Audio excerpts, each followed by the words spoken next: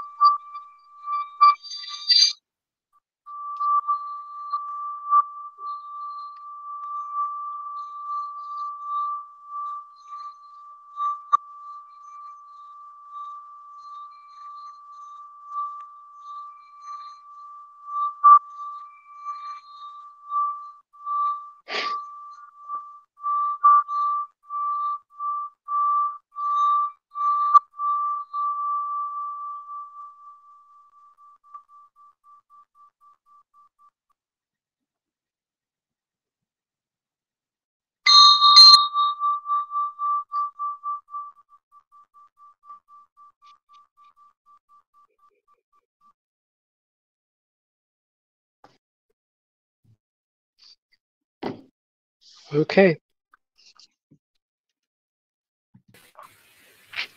Well, any questions or anybody got anything from the last meeting? Which, by the way, is private, but send me an email if you want to see it, anybody. The last meeting was with Spencer McCall, really, wasn't it? Ah, yes. Okay, the one before we'll get to, we've got to talk about him, but the one before. The one before was private. Hugh, I'm not sure what happens next. Are you going to get in contact with Faulty next, or what happens? Yeah, if everybody reviews that document and it's okay, then I'll send them an email and just say, here it is, what you asked for, and then let's have another meeting with him. Could we talk about the review? Okay, so you haven't had any contact with him since the last time we spoke? No, yeah, that's right. Yeah, I thought I just had one action item, and that was to, do some examples and stuff. So hopefully Gary, you've read the document? And I've read it today, and I don't know if you have read it through Gary and any other body online. That Tom, I think. Yeah. Mike is not here, yes, so we have to wait for Mike, you see. Yeah.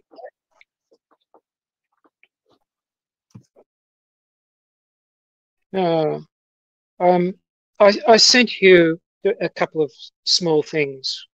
So he's got the corrections that I was interested in. So basically, Hugh, you haven't. I thought that you seemed to be terribly busy. I thought you were actually in contact with him, but you haven't been in contact with him since we spoke. And no, I've just been writing that document. Yeah. No, you were so quiet. I thought, oh my God, I was assuming that you'd contacted him again, and the two of you were very busy, But I can see now that you are writing the document. Yeah, no, I was just. I mean, there's like, I don't know, 21 and 22 pages. So, and you've edited the video of Spencer McCall. You took out the piece because he didn't want to have on. Yeah, Mike did. I checked that. Oh, go on. You mean? No, because he didn't. So can I send you a private message? Well, there was he accidentally doxed one or two people, and so we had to cut it out. Yeah. By the way, what he doxed was this interview with Tucker Carlson and him, and so I couldn't find the Tucker Carlson interviews. If anybody finds it, then just stick it up there, because basically they were doing a prank on Tucker Carlson. Apparently it worked, but I couldn't find it. So okay.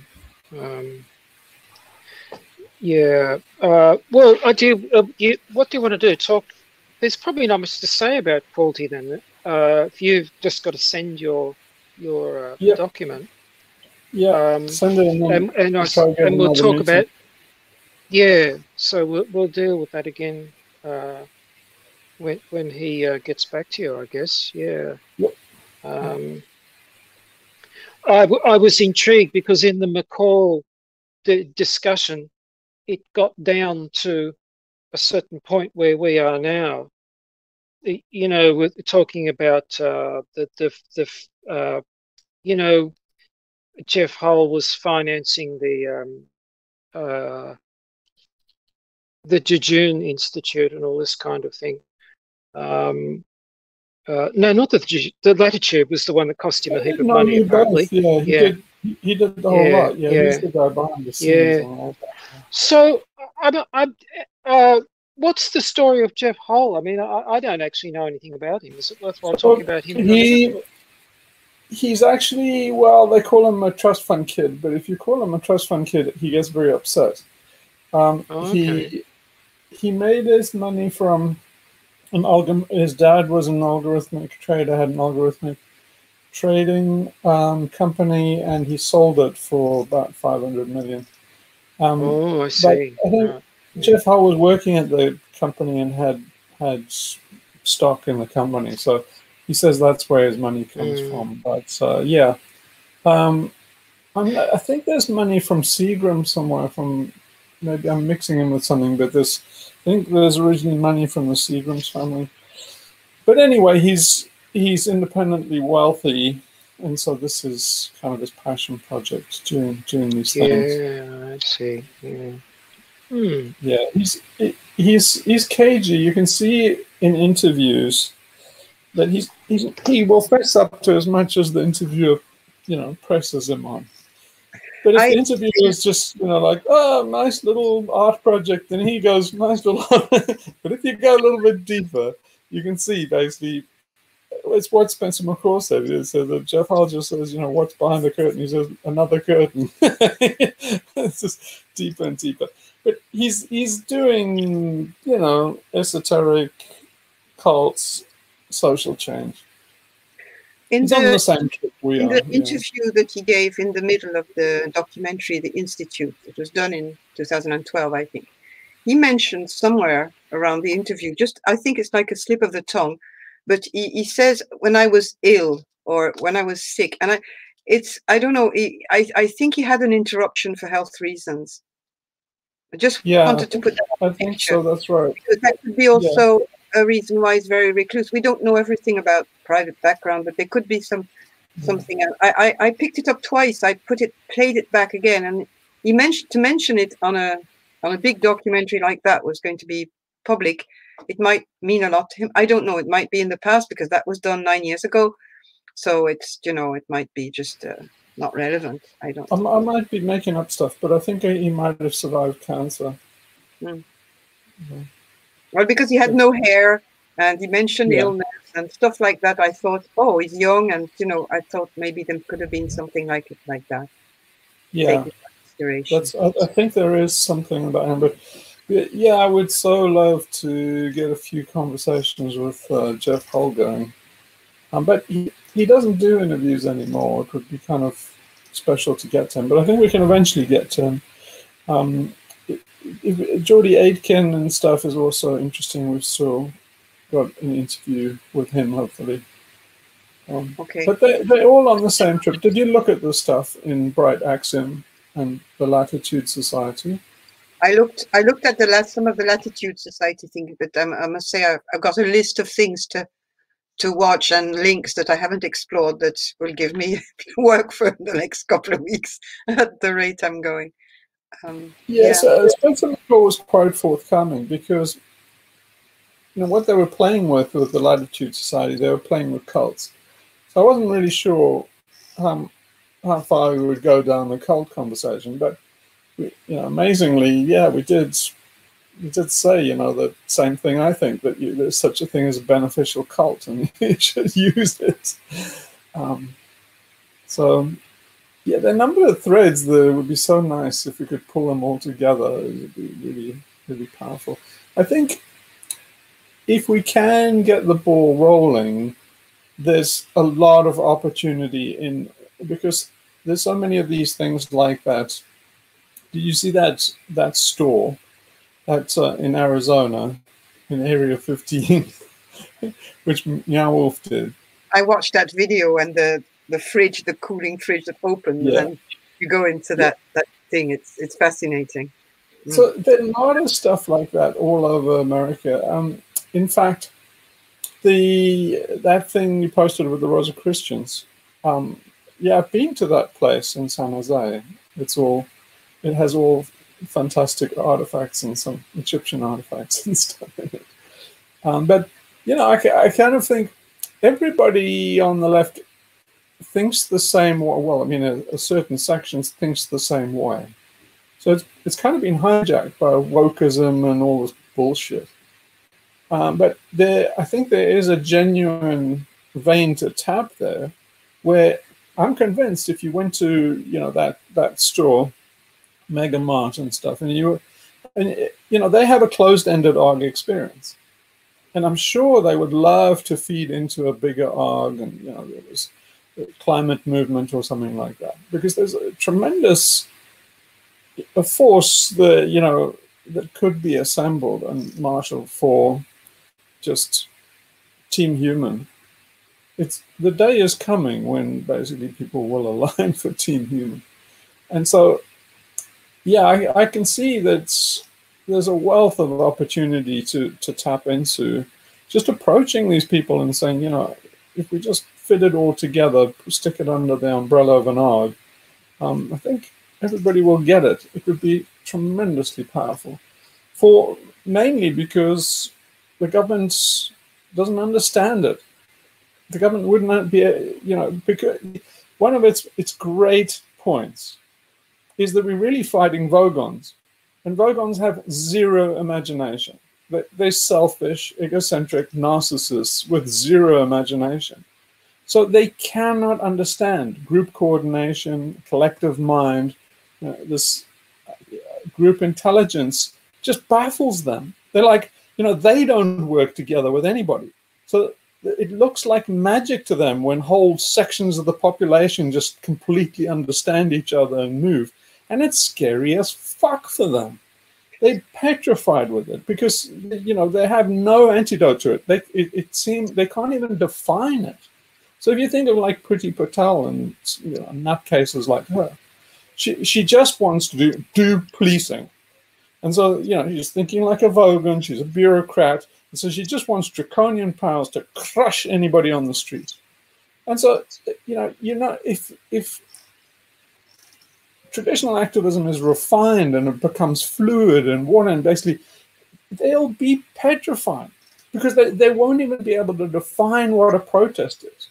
But the way it is now is the left is kind of also bureaucratically minded and stuck in the mud and unimaginative. So it's like, oh, we're going to fight climate change. How? Same old way that hasn't worked for 50 fucking years. You're going to sit in a road. Why does everything go to fucking glue your hand on a fucking door or sit in a road?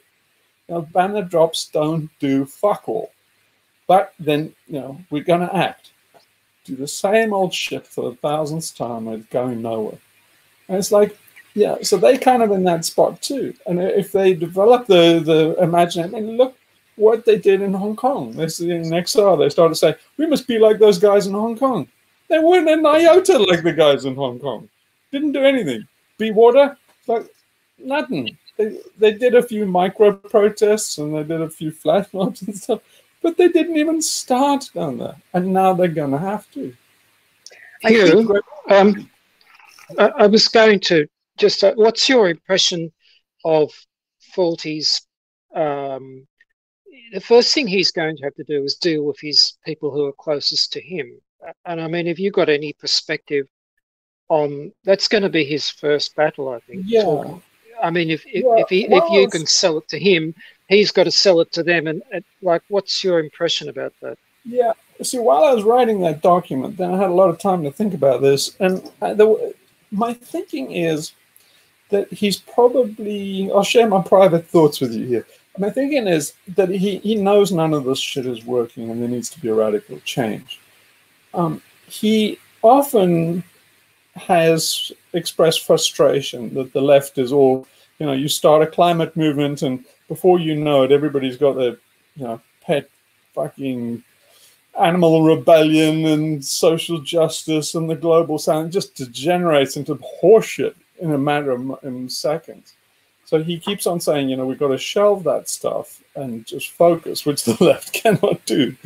So I think I hope the bait that he takes is that an arc takes the thinking away. So you don't do any of those decision circles and, people's assemblies and citizens. Well, I think he's still in love with citizens' assemblies, but to try and come up with an action out of a people's assembly is you're going to get the lowest common denominator, some bullshit out of a committee. It's not imaginative. I mean, the police are more imaginative than you can come out with a collective decision from a people's assembly on the left. So I hope that he will see that it's a way where you just cut through the bullshit. Because those democratic things, just ditch all this liberal democratic bullshit. It's like, we're in a fucking war. You cannot fight this by going, right, all you soldiers huddle up here, kind of around me, take a knee, and we're going to figure out how to beat Hitler. What are the suggestions? It's like, it's never going to work, dudes. You need to have a hierarchy. You need to have somebody doing the thinking, and you basically... For most brilliant battle plans, it takes a long time to figure them out. And that's their strength. Because if any battle plan relies on secrecy as an element for its success, it's doomed before it's even started. So what makes a successful battle plan is the guys don't see it or they don't believe it. So you use the enemy's own prejudice and stuff so that they can. You must be able to share your battle plan with the enemy, and they wouldn't go meh and dismiss it. That's its strength, and then in that meh is their defeat. So you don't need to have these decision forums in that, but what you do need is something like the Battle of Trafalgar, or in general, in these battles where people win and make dramatic victories, the famous victories of personalities like, Napoleon and Nelson and stuff like that. If you look at Nelson in the Battle of Trafalgar, he said they all knew what was going to happen. What happened normally was ships of the line would form up in two ranks like this, and then the attacking force would come alongside and make two more lines, and then they would come and do broadsides against each other while going along in parallel like this. And it would basically come down to who can load the fastest and who had the most firepower. And so on the day of Trafalgar, then Nelson said, look, we're just going to change the rules. Every single naval exercise and battle and all the training they've done, you do the same old shit where you come alongside and blast each other to pieces. He says, look, let's do this.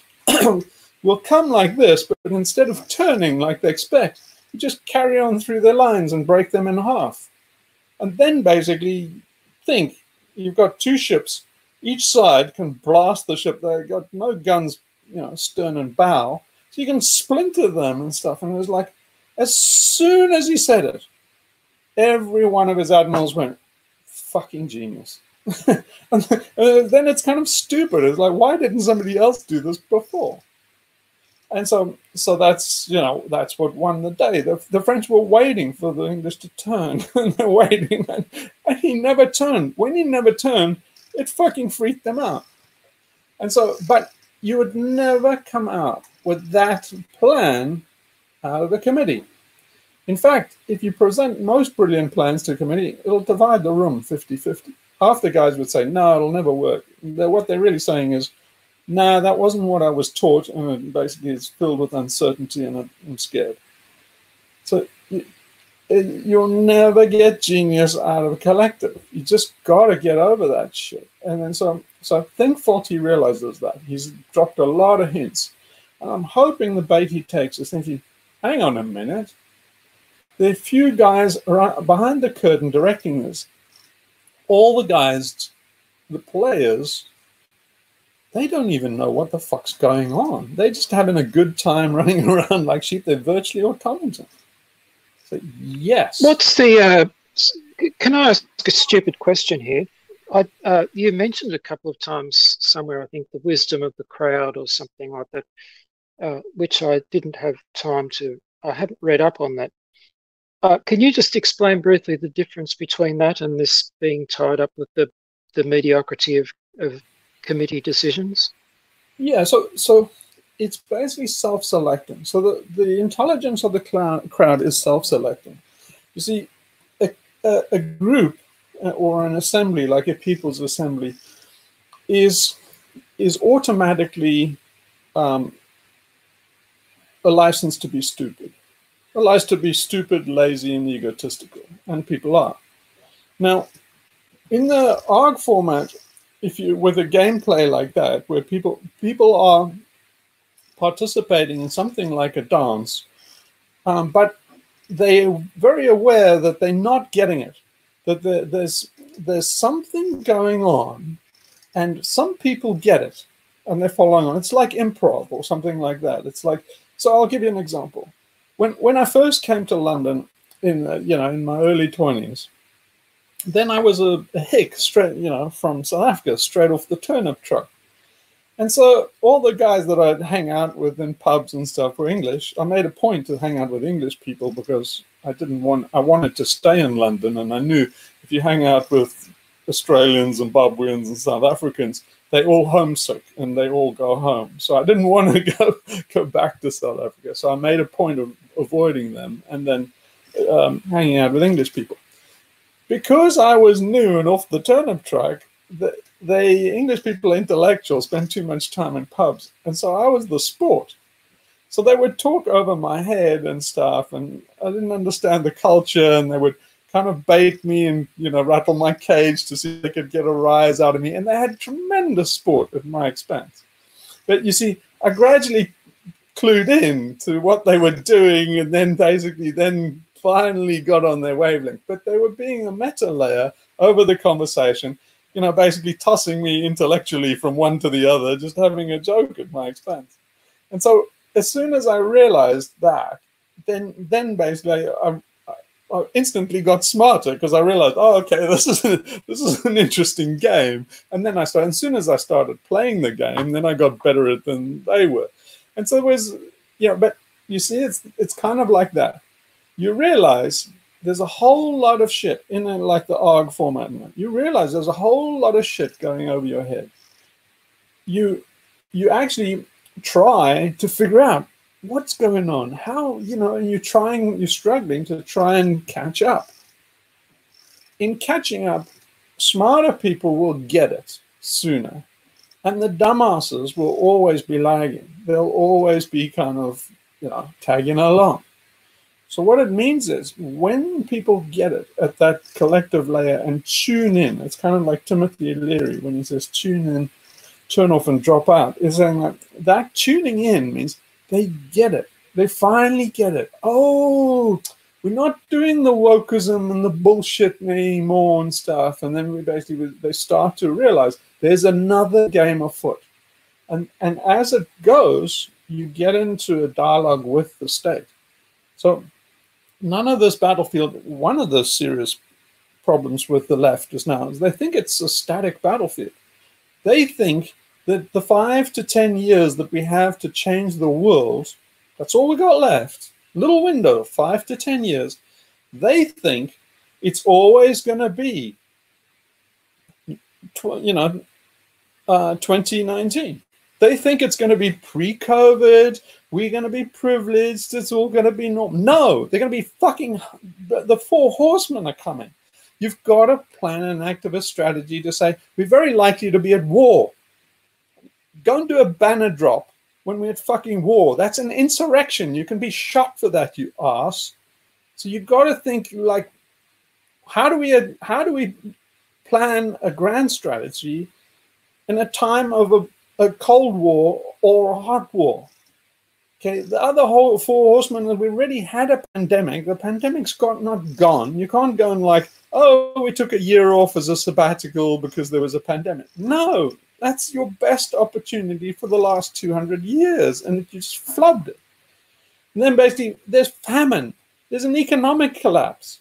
Seriously, I don't think anybody's going to give a rat's ass about wokeism or climate change when there's fucking economic collapse, right? Go and have a look in the Weimar Republic. Go and have a look in Argentina recently and say, oh, were these guys doing activism with banner drops? No, they were trying to fucking survive. So you got to plan all of this in. But nobody's doing it. Everybody's acting like it's all about me, and I'm a privileged fucking little liberal, and basically my secure little life and my place in the plantation house is secure forever. And yes, we also need to address climate change. It's like, it's not realistic, dudes. So then the ARG format then, oh, so no, where I was going with that was okay, when you start out down a path of rebellion, the other big blind spot that the left has is they think, you know, a rush and a push and the land is ours, you know, like Morrissey. It's like, no. Even, I think, Faulty thinks that basically you know, you just have this big thing and then you have a storm stage where then you take over the government. So you do Satyagraha and then basically, and then suddenly, woof, and you take it. It's like, no, never going to be like that. It's a dance, and it might be a long dance. So it's a dance with the state. So you have like 1 step forward, 2 steps back. And basically, it's a struggle. It's like a scrum in rugby. The reason why they teach rugby is because they're teaching you how to do battle. And so a scrum moves forwards and backwards, and it's a thing. And then eventually they get a little break, and the ball comes out down the line, and the fly half. Then they can do something creative, you know. But that thing, that's the idea of a battle that moves backwards and forwards and stuff, is like, that's what it is. So you have to think in those terms. You're not going to get what you want in a CEE bill or some big victory, and then you can go home. You will never really go home. You'll basically, the way we're going, we're all dead at the time we go home. So you got to think in terms of a long played out dance with the state. And so the state is getting smarter too. So the state does things like censorship. And then, you know, well, at the stage we're at, we're in the stage where South Africa was doing COINTELPRO and propaganda, kind of info wars. So at that stage, they're putting out bullshit information. All the establishment and liberals and stuff, they don't believe in conspiracy theories. You had to be in, but then eventually you get drafted into the military. You suddenly get a quick education on all the conspiracies are actually true, and then you know and then pretty soon the population gets smart and realize, you know, we're actually in the middle of a war, even though they're not telling us. And so then the public starts to read the propaganda. So you can tell very quickly what the propaganda is saying, because you understand all the techniques quickly. They underreport stuff. If they say, hey, look at this over there, then you look at what's over there, because you read the newspaper and you think, why are they suddenly telling you all this thing and making a big deal out of it? And you say, it must be distracting you from whatever's, go to page 3. Ah, there it is. Like, you know, insurgents coming over the border and the things like, got it. So the public smartens up and they start to learn how to read the government's bullshit. Then it goes into a new level where the government knows that you double gas in them. So then they start a bluff on the bluff. So then basically, you know, they put a thing, they really tell you the real horror in the news. And then everybody goes, well, can't really be that bad because the government would never tell us. And it's like, haha. But it is that bad. They want you to think that. So you get into this game and it goes on. So the same happens with tactics with the rebellion. As the rebellion gets more and more radical, then the government too starts to respond, and they start to feel each other out, and the dance goes back and forth. So I expect that this is going to be a long old dance, because what I think, my guess is they're going to use geoengineering to stave off climate change. At the expense of the planet, every day they do geoengineering is digging a bigger hole for us to die in. And they can, with geoengineering, they can bring it down to, you know, the climate by 1 degree. They can ramp up oil and stuff and start to try and address the economy that way.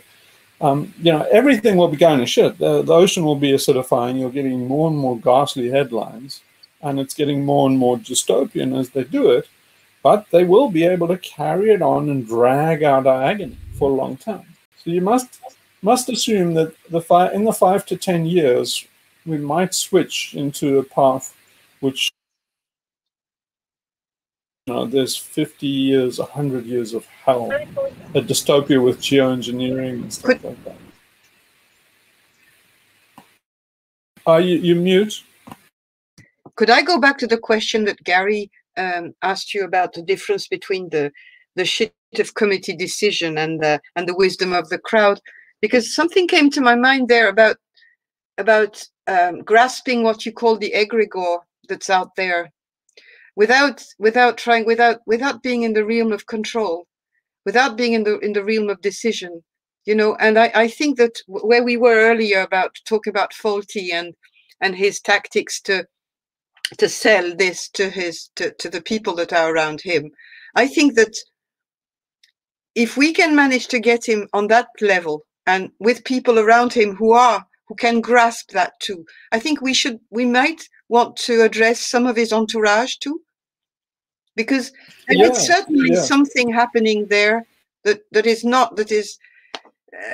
very good. And I'm not going to talk about his movement, but you know, it's just I think it's not enough maybe to just reach out to him. No, one step at a time. So I think basically, if you see, he's the key. So it's kind of like he's the veto, right? So if he vetoes it, you can't go anywhere, no matter how many other people you convince. So you just got to concentrate on who has the veto decision, and it's him. So it doesn't help to get more allies. In fact, you're wasting resources by, you know, not focusing. Can you grasp the absurdity of this kind of thing that we've all been, probably everybody here has been in committees decisions where you have this board and people write things, and then you start and this kind of thinking that is unproductive and leads to, as you said, a sort of. He's well aware of it. I think it's the bane of his life. But you see, I think it's generally people understand it. It's just they have no alternative, so they won't break away from it. So they won't break the habit until they have a better alternative. And without any, then they're just stuck in this rut. So hopefully this is the better alternative. So yeah, maybe you misunderstood where I was going with the propaganda. Now, I wasn't going off the topic of the collective mind. What I'm saying is the collective mind evolves to, like, you start to understand propaganda, you start to understand the government's moves and stuff. Now, some people understand that better than others. But you see, everybody's at some layer. You see, some part of the population in South Africa, they were thinking, you know, this country is going to be white for the next 1,000 years. You know, it's like bang the table.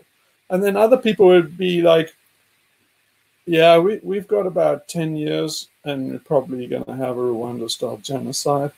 And then, you know, the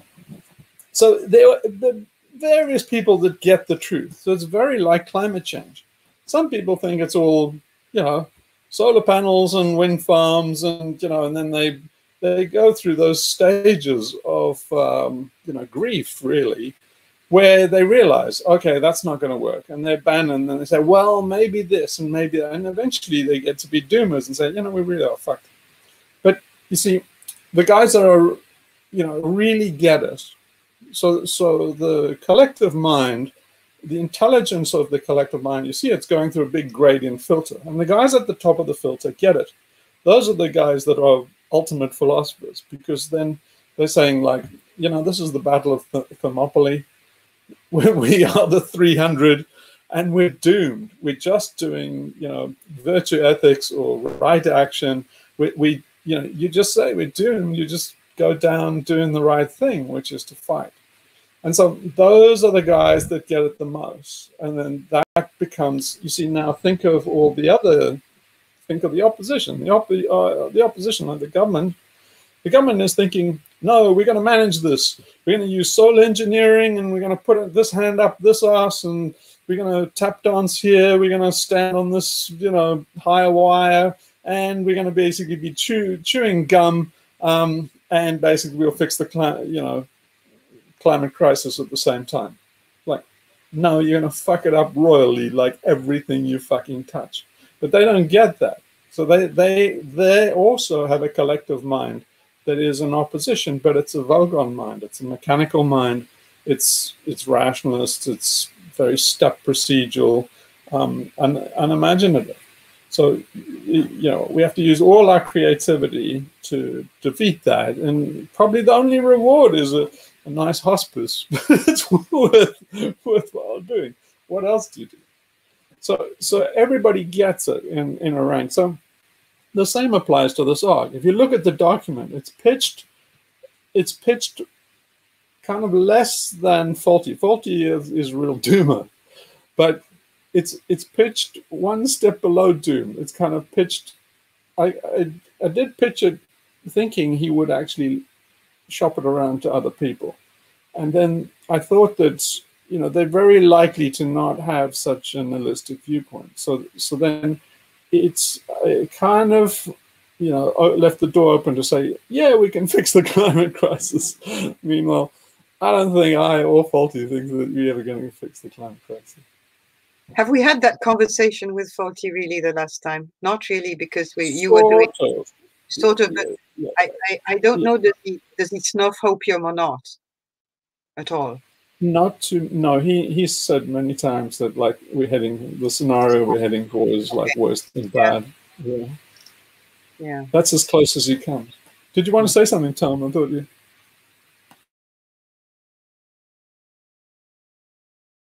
Wait, you're muted.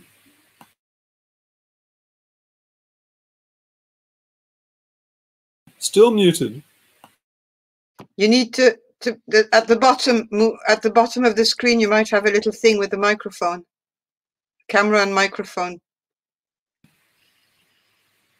Still can't hear you. You must have it on your phone. Yeah,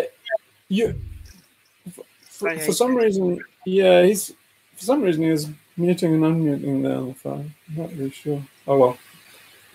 Anyway, it's not a.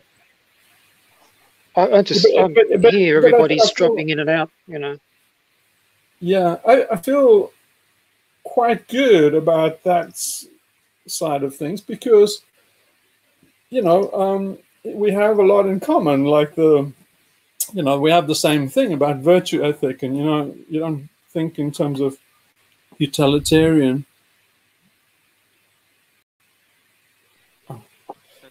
So.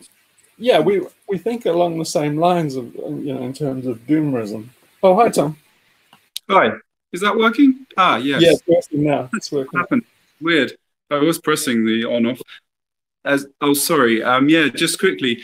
Yeah, I haven't had a chance to read your document you've done, but yeah, I definitely think the route in. Just thinking in terms of that team human, that is a winner. I love that. And I was just thinking in terms of coming in not so much from the climate crisis in respect of the ARG, but when you think, like when you were saying about how the state says one thing and you can tell they're lying and they're censoring everything now. It's like with that protest yesterday in London, it was the biggest ever, the anti-lockdown protest. And again, obviously they're just lying about the numbers on every single one. But the cool thing is, I don't think Roger always talks about targeting the young people, but I actually think that there's quite a lot of normies now who are like looking at all of this great reset stuff, like normal, like quite clever, articulate people, journalists, people in finance, all sorts of people are going on those marches now, and they're going, hang on a minute, this is looking dark. Like they're getting it from that respect, in terms of that there's obviously an agenda, and they're using this crisis to further lots of rather not really, but very dark agendas. So I think that there's a route in there with the ARG to appeal to all those people. I don't know. But... Yeah, I think so. Definitely skepticism of the system, but the game changer is in geoengineering, because I think geoengineering is it, because geoengineering really does separate the sheep from the goats. Because you can be, techno-optimist and, think the Industrial Revolution is cool and, civilization has its problems, but, we can make it green and sustainable and do regenerative society. Well, that bullshit goes out the window when geoengineering is on the table. Geoengineering really says, are we transhumanists that are going to take control of this entire planet down to the weather? And do you think we're up to it? Or are you smart enough to realize that is utter hubris? But if it's utter hubris, we have to stop the project. We have to stop the civilization project. So it's a real fork in the road. And I think basically we should drive it home for all it's worth. Yeah, I mean that, but how... I mean, I get the geoengineering, but I kind of still, I don't know, maybe it's just because I've got my head in all the COVID and lockdown bollocks, and that everyone is like all optimistic at the minute and thinks that everything's solved. And I kind of think the geoengineering thing is coming. Obviously, it's coming pretty quick, but I kind of feel like to get to everyone to understand that side of it first, you need to break them down. Well, hopefully it will be done for us because of the financial crisis and maybe because of how the pandemic will pan out this winter, autumn, when they finally lose hope that, oh shit, that first vaccine, no, that's not the end of it. That's actually, and then you can, attack with all the other problems. I don't know. Yes, I think that's right. I think that's right. We must think in terms of a second wave in autumn. So already it's looking certainty, because Israel is one of the most vaccinated countries in the world, and their numbers are starting to pick up with the Delta variant. So it's pretty obvious that the vaccines don't work. There's more and more indicators everywhere. Yeah. Israel was one of the ideal situation where they had that enormous percentage of the population vaccinated, and it's just and they were the earliest too. Australia's going down to lockdown. New South Wales, Melbourne, and stuff, and it's they were all laughing. Like my sister in Perth, and that said, like, nah, pandemic's other people's problem, didn't even come here. It's like, not so much now. I mean, here in UK, I've noticed that here. It's. Sorry, go ahead, Gary. I was just going to say, while we're on topic, sorry, Tom, is that like really looking at the virus in Australia, it's just a problem of Melbourne and Sydney, basically. Everybody else, and well, they did have it in Brisbane, but just the largest metropolitan areas, and it's just not an issue anywhere else. Yeah, I think that's going to change, though. That Delta variant is kind of spooky. Yeah, they talked about mutant strain the other day, like another variation from the Indian variant or something. Yeah, Delta Plus. Delta. They don't even want to go to Echo. They're just like... It might be time to bring back Kevin for a conversation next week if we have some questions on those new viruses and those variants and the evolution of things. I know he's very focused at the moment on his anti-vaccine and things like that, and all sorts of other topics that I still sometimes look at on his server just to keep in touch. But maybe it could be an opportunity, because it's always at the background, like this pandemic, to have another. Do you agree with that as a group? Yeah, I look at his stuff occasionally. It's just a little bit off in the weeds there, like for the stuff we're doing is about. If you have some questions, he's a good guy to answer those. I want to know about the prions and stuff and news on that side. Yeah, I know. It's that prion thing is his line of work. You see, that's his research. Yeah. And that's what he likes to talk Yeah, about. I'm wondering, has anybody else listened to any of those talks by Gert Vandenbosch? Yeah. Yeah, I'm just wondering whether what's the feeling about him, talking to him, because he was talking about the development of new variants to a greater degree than any of the others have. So I don't know what the thoughts are there. Well, that would be somebody to reach out to. That's a very good idea. It's just that he's very alone in his sphere. He's been completely isolated, and I don't know if we're not just going to end up with just hearing him with his theory. And he's a vet who's done a lot of research in infections, and I think even though there's probably.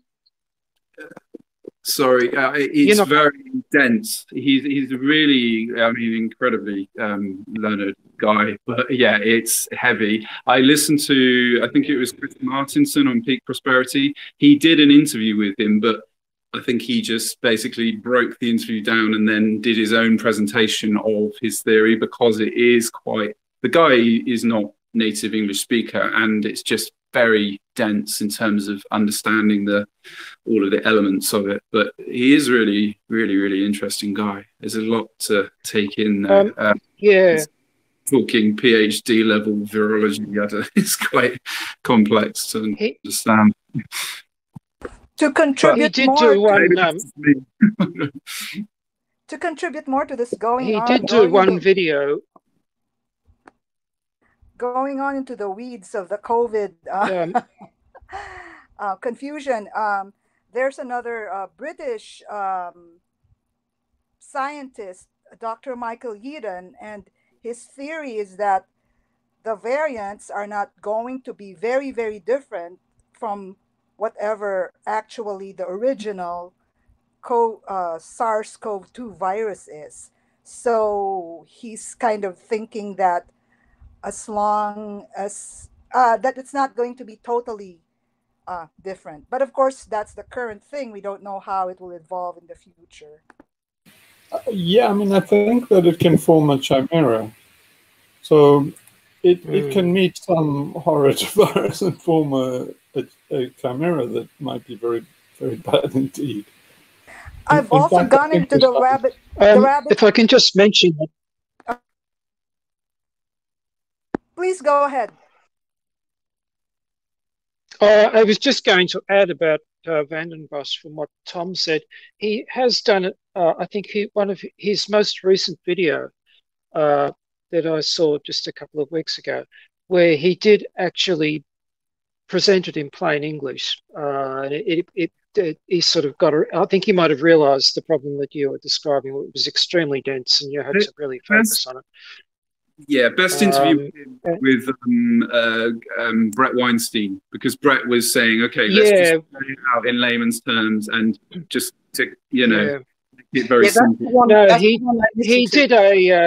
he did another one by himself. Where it wasn't an interview. He just came on by himself and he just spoke, and it was actually very good. It was just really laid out very clearly and simply, and the kind of thing that you could follow without sort of getting your brain stressed out too much. So would you? I'll try and find it for you. Yeah. Because then there's a lot of people who talk. There's so many people between that guy that you mentioned, that English guy Michael Hayden, and of course all sorts of others. So interviewing one guy is going to be. They're all very entrenched in their positions and their research. It's like when you talk to Kevin too. So the best thing is to maybe find a panel of people who could talk and debate. Maybe no, but if we want to do something on COVID, we could work on a serious panel of people who might be tearing at each other, but at least we might get something out of the thing, because I feel like in the other one that was interesting was on English for 3 seconds, right? takedown from not YouTube English. to 3 seconds in. Sukarak Bhakti as well, German guy. Yeah, Bhakti. Yeah, About, that's right. The Yes, German he's guy. another one. There are so but many of them. yeah, you kind of got Sukarak Bhakti who's saying, why is it needed? COVID isn't as bad as it was billed. Then you've got Gert van den Bosch, who's, you know, he is a vaccinologist. He believes in vaccines, but he is arguing that in this instance, vaccination is very, very bad because you're doing it during a pandemic, so you'll get immune escape. Then Mike Yeadon was the former Pfizer CEO, and he's kind of gone down the conspiracy theorist thinking it is basically a depopulation program because he can't see, again, he doesn't believe that COVID was ever as bad as they've said, and that he just can't add it up in his head. He's like, well, it must be some really nefarious project to basically, yeah. Yes, so Tom, there's I a agree with very that. of those 3 scientists there, but they're all experts in their own field. But I agree with what you Obviously, said, Tom, on Gert. I agree absolutely. He's very, but don't forget all these guys, all the data they have. When they talk about, they talk about a vaccinotherapy that is totally new. That doesn't work as the other vaccines. So all the data we have from the past, like vaccinating during pandemics, all these sort of things, this is based on traditional vaccines. It's not based on this therapy that is not sterilizing the virus and that is only really there to prevent people from ending up in ICU or having serious disease, really, because it doesn't stop you from getting COVID and it doesn't stop you from transmitting it, as opposed to all the other vaccines that we've heard before. Even the old flu vaccine that you used to do was given every year to people. Normally people will not get and will not transmit it with that one. But so we're in total limbo, and you have a lot of people emerging like that, of researchers. It reminds me of what Hugh said last year when he was telling us about reading the Journal of the Plague of Daniel Defoe. You know, during these terrible apocalyptic, frightening eras, all sorts of people emerge with their message and their kind of, but we're in the unknown, and even in our days of science, etc., these guys are great. I mean, I'm learning a lot from them, and I'm not diminishing, but you have to be, and who am I, a little tiny little doctor isolated in the countryside to stand up to these guys? But with a bit of common sense, we have to realize that we're in a territory that we're going to hear a lot of things, and we might be wasting our time. You know, listening too much to this one and that one. That's why Kevin is a bit of an outsider in the way that he is. First, he's a guy on the terrain. He doesn't talk. He's got a lot of data, and he listens to all these guys. That's why I was suggesting him again. First, he's fun to engage with, and second, because he's collected an awful lot of stuff, you know. But these are the guys I have. Don't get me wrong, I have all but admiration for the courage that they have to stand up. But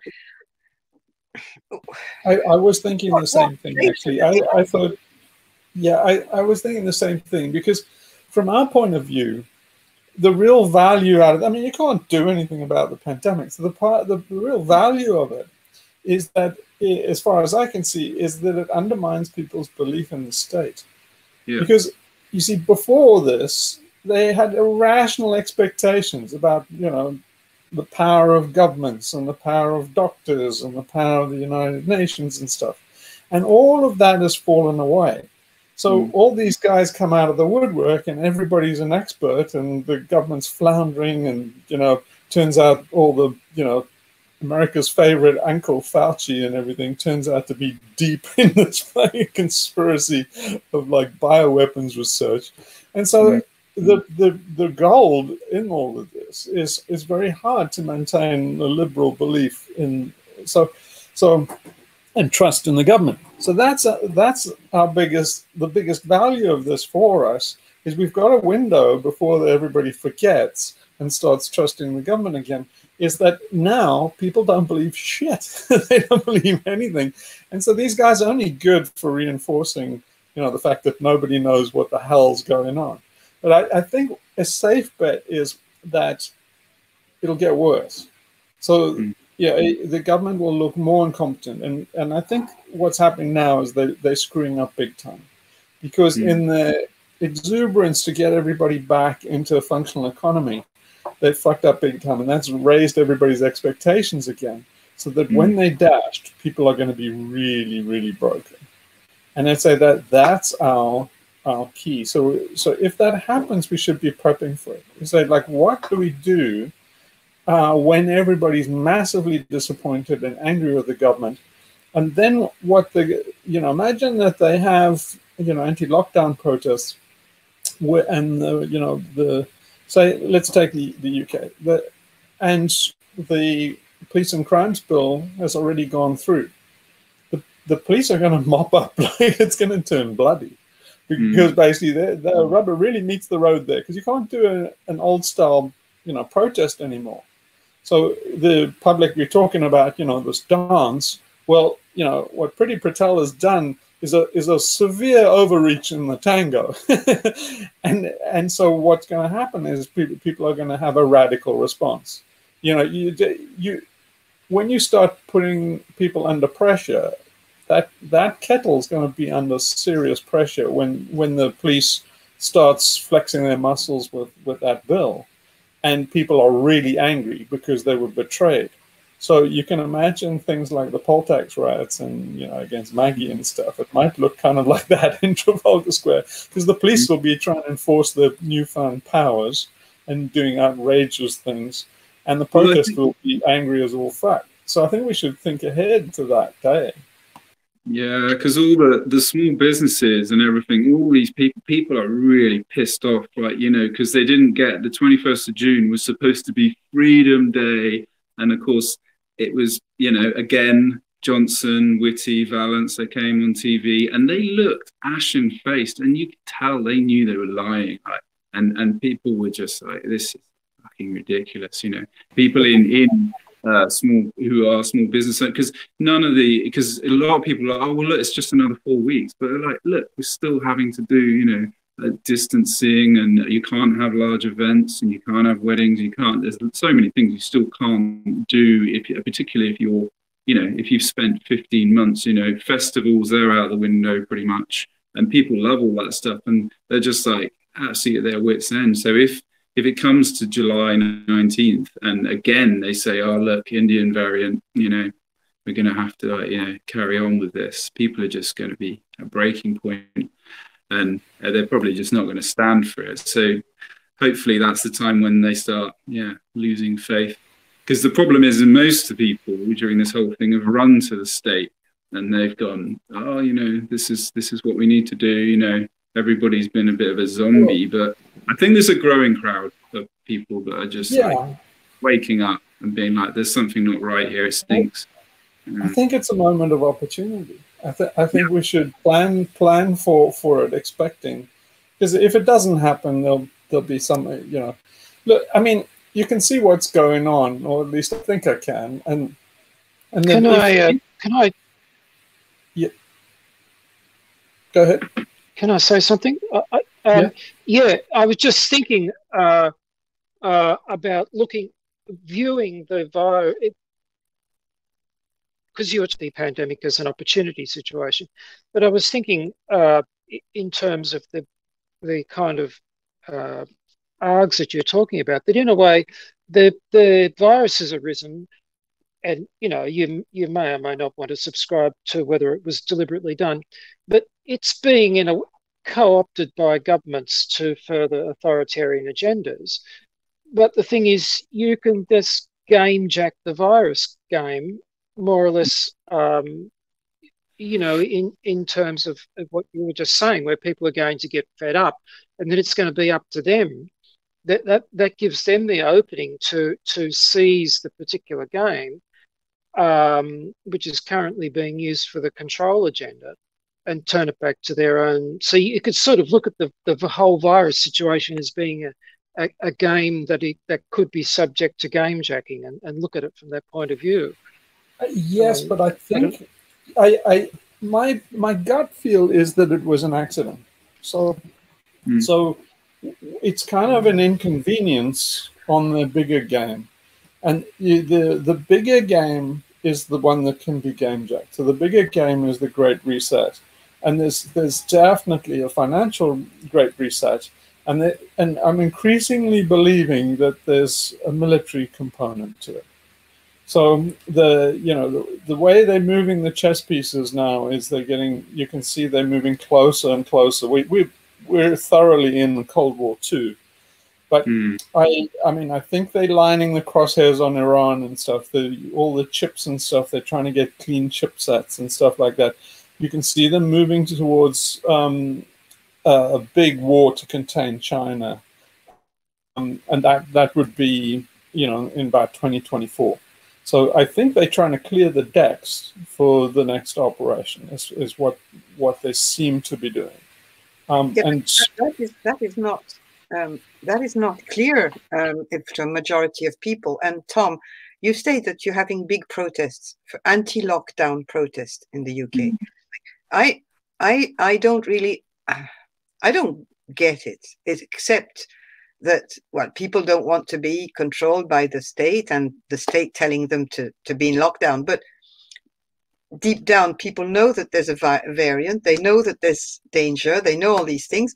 And are they not campaigning for self-imposed measures with what are they asking? Are they asking for the government to lift the lockdown, or are they asking to be in power and to decide themselves in their communities, in their areas, what to do?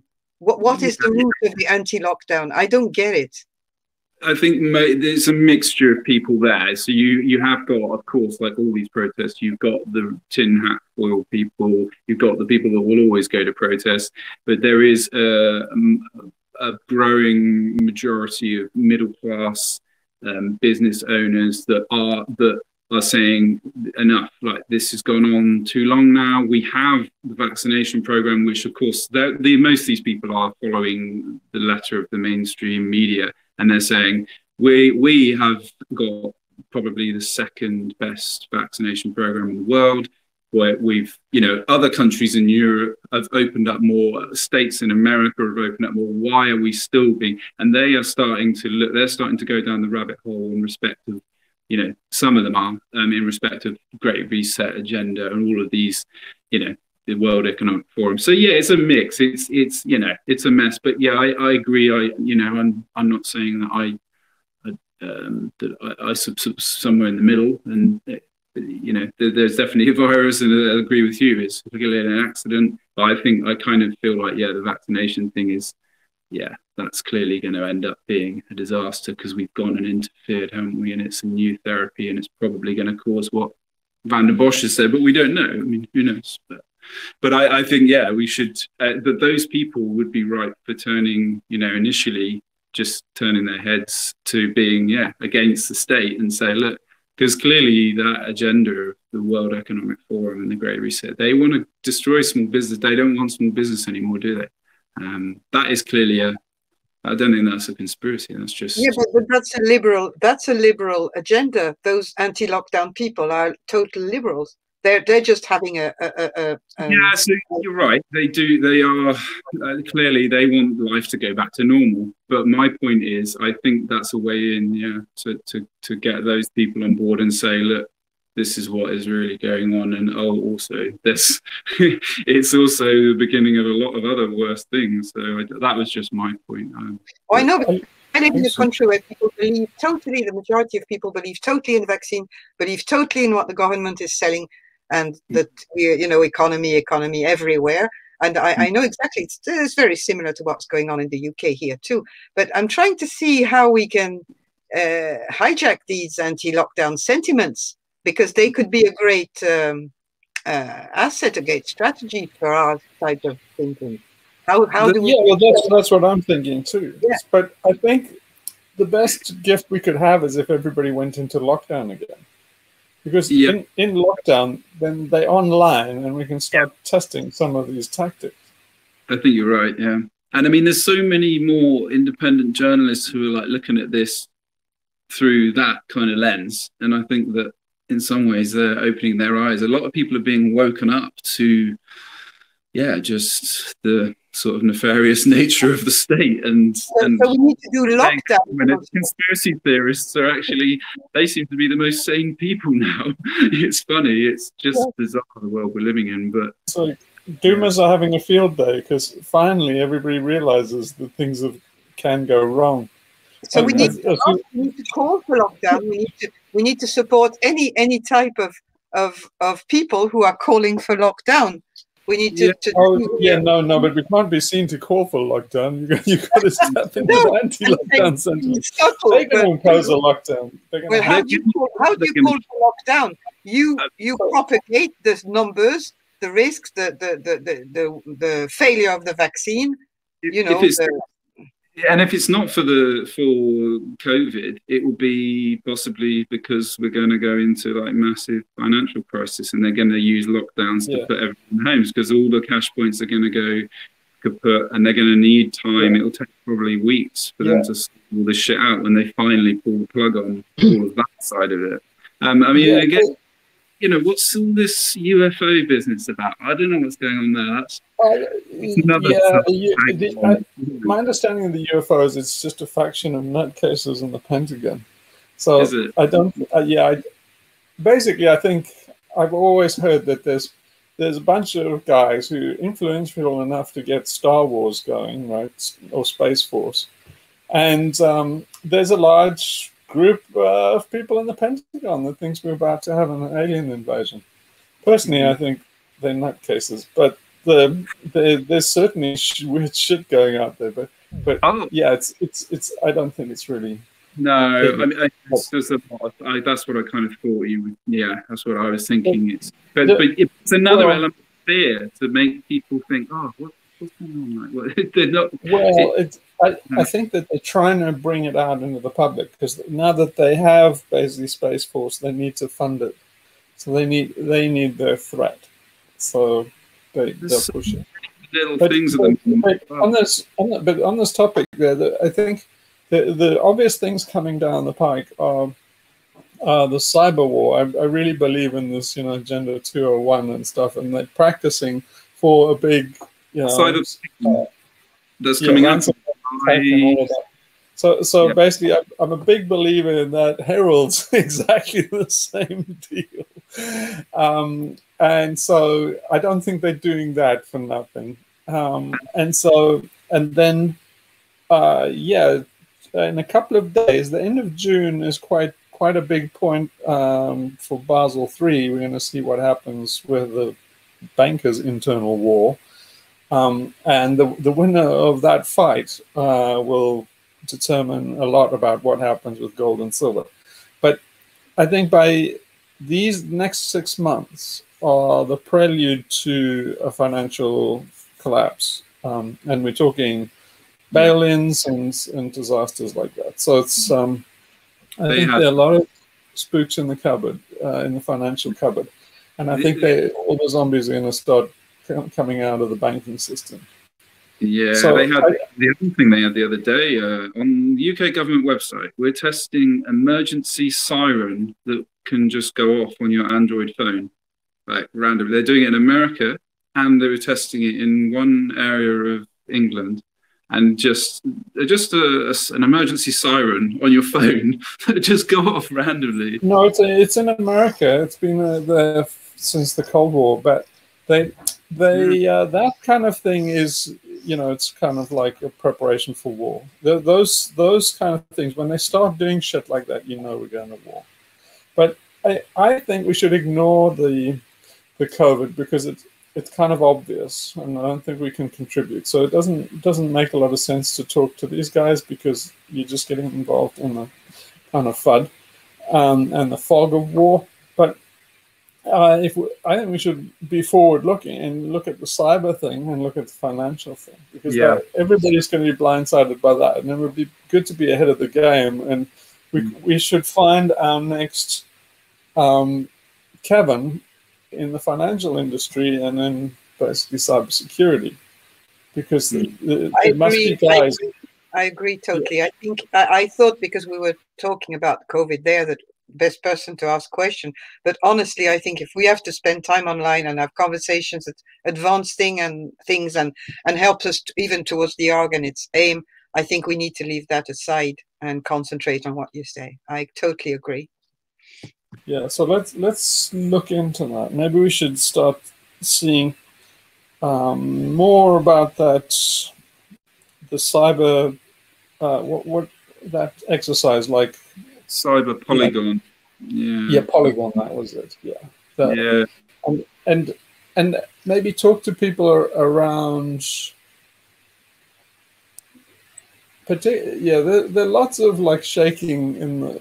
You can see the threads in the web are trembling in various places, and yeah, that'd be nice.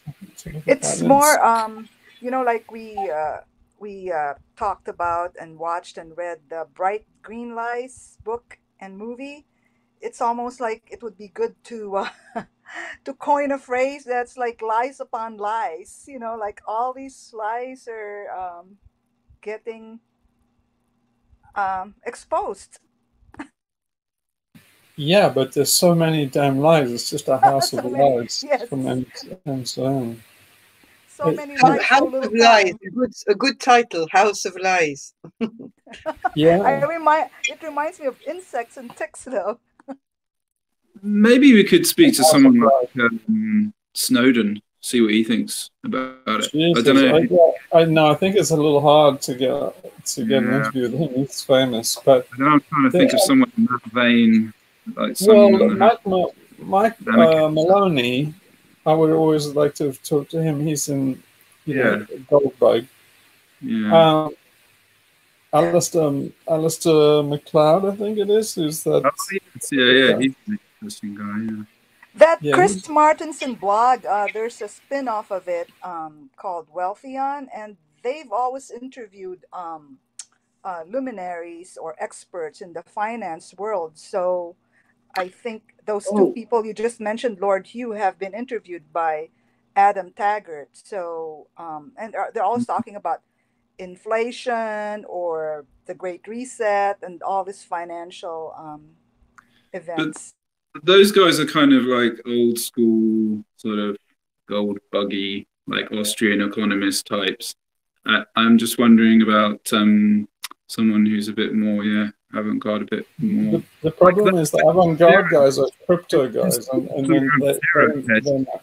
That Tyler Durden. Yeah, but the guys at Zero Hedge, they are. I mean, they're kind of right-wing libertarians. You can't post anything from Zero Hedge on Reddit. It just gets instantly removed. But the guys and I agree with the guys on Zero Hedge. They do know what's coming. I mean, there's the inflation is rampant. They pumped so much money into the economy. It's just an extraordinary pool of money. And so, you're starting to see it, filter into prices and stuff. I think inflation in the States is running at about 12%. So that's gonna cause tears. Commodities are going up, aren't they? There's a lot of people been pointing at. Well, the Fed says, the Powell and the Fed is saying, well, nobody's got a job. How can prices go up? They're like, what are you talking about? The price of the stock market, the price of houses, it's like everything is going through. Just the fact they don't measure them doesn't mean anything. Yeah. Monaco 64 was saying he reckons we were in the crack-up boom, where it's just starting, like where you had the crack-up boom, don't you, before the hyperinflationary event. Well, they measure GDP as the money circulating after they inflate the money supply. So it's like, of course, there's a recovery when you pump money in, because it's the money sloshing around, but there's no demand, there's no extra demand. Nobody has an extra job to afford all of this shit. It's just sloshing around in all these, asset bubbles and stuff. So it's only a matter of time before there's a very, very loud bang that's going to be heard around the world. But they intend it. They want it. they need to restructure. They need another Bretton Woods. But in the time between inflating the economy and everybody's going like, yay, economy is getting back post-COVID, which it isn't. It's just being inflated with QE. From there to Venezuela and hyperinflation and people having parallel currencies and community currencies and stuff just to survive. Then in that window before then they start cashless society, there's a lot of discontent. So the governments can easily lose power. See, they're really playing with fire, because what the only gambit a government really has is safety in the status quo. So if the government itself says it's time for a big revolution, that puts the idea of revolution in play. And then it becomes whose revolution, what revolution, and they quickly lose that control of that narrative. So this is a big time for us. I think we should try and position expecting that to happen. So yeah, definitely. Who was that guy in the film? The film about the financial crisis. The guy, I think it was The Big Short guy. Big Michael Short. Burry? Yeah, that character. Yeah, he's trying to get him. I don't know where he is. Yeah, Well, that'd be good. Well, it might be worth looking at people who've lived through hyperinflation. So people in Venezuela and stuff, economists. I would love to talk to an economist from Venezuela. Mm-hmm. There's a guy on YouTube who actually he's got a channel and he was talking about this. I'll try and dig it out. And he was coming from a personal experience in an Eastern European country after the fall of the Soviet Union. I can't remember. It's quite a new one that came up on my feed. And he was saying, just doing a YouTube tutorial on this is what happens, when it all goes to shit. It was quite good, actually. That's Dmitry Orlov. Yeah, it's just a great guy. He's a Russian guy who lives in the States now, but he based all his books on going through the collapse of the Soviet Union, and he's written a lot about economics, but also sorts of things. He lives on a boat on the East Coast, and he's I don't know. I think we got hold of him. We tried once, didn't we? Did we try him? I don't know if we did. I don't remember. Yeah, I would love to talk to him. He would be a great guy to contact. I think Dmitry Orlov, we should try to get hold of him. That would be really good as well, because he's got a really good riff on all of what happened with the French assignats, during the fight. I go and see it now and again, and I looked at the plans of his boat to live on. It was like funny the way. But yeah, we could try to or somebody that knows, an historian that knows about the assignats would be really cool. Well, he's quite a good. That was pretty. I think it was Orlov.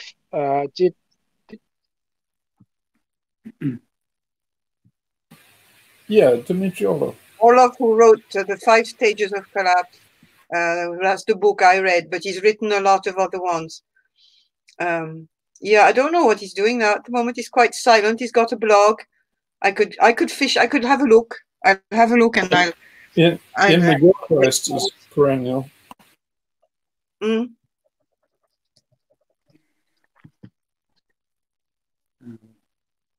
And why is the idea of Snowdown completely outrageous? Why not? You never know.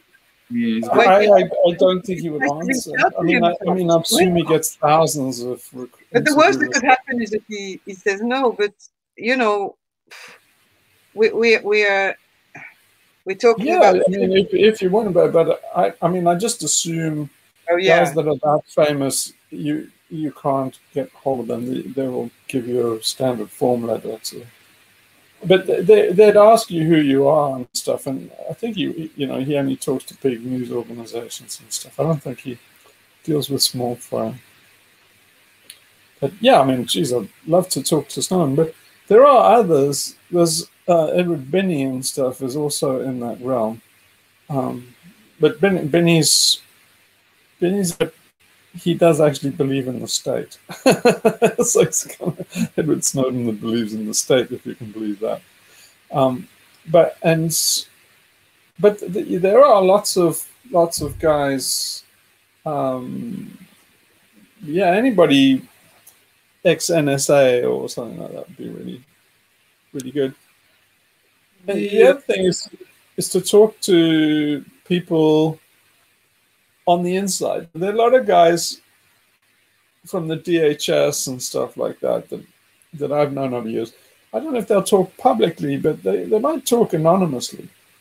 And I would love people to know, especially liberals, to know what's coming. They don't know what's in the...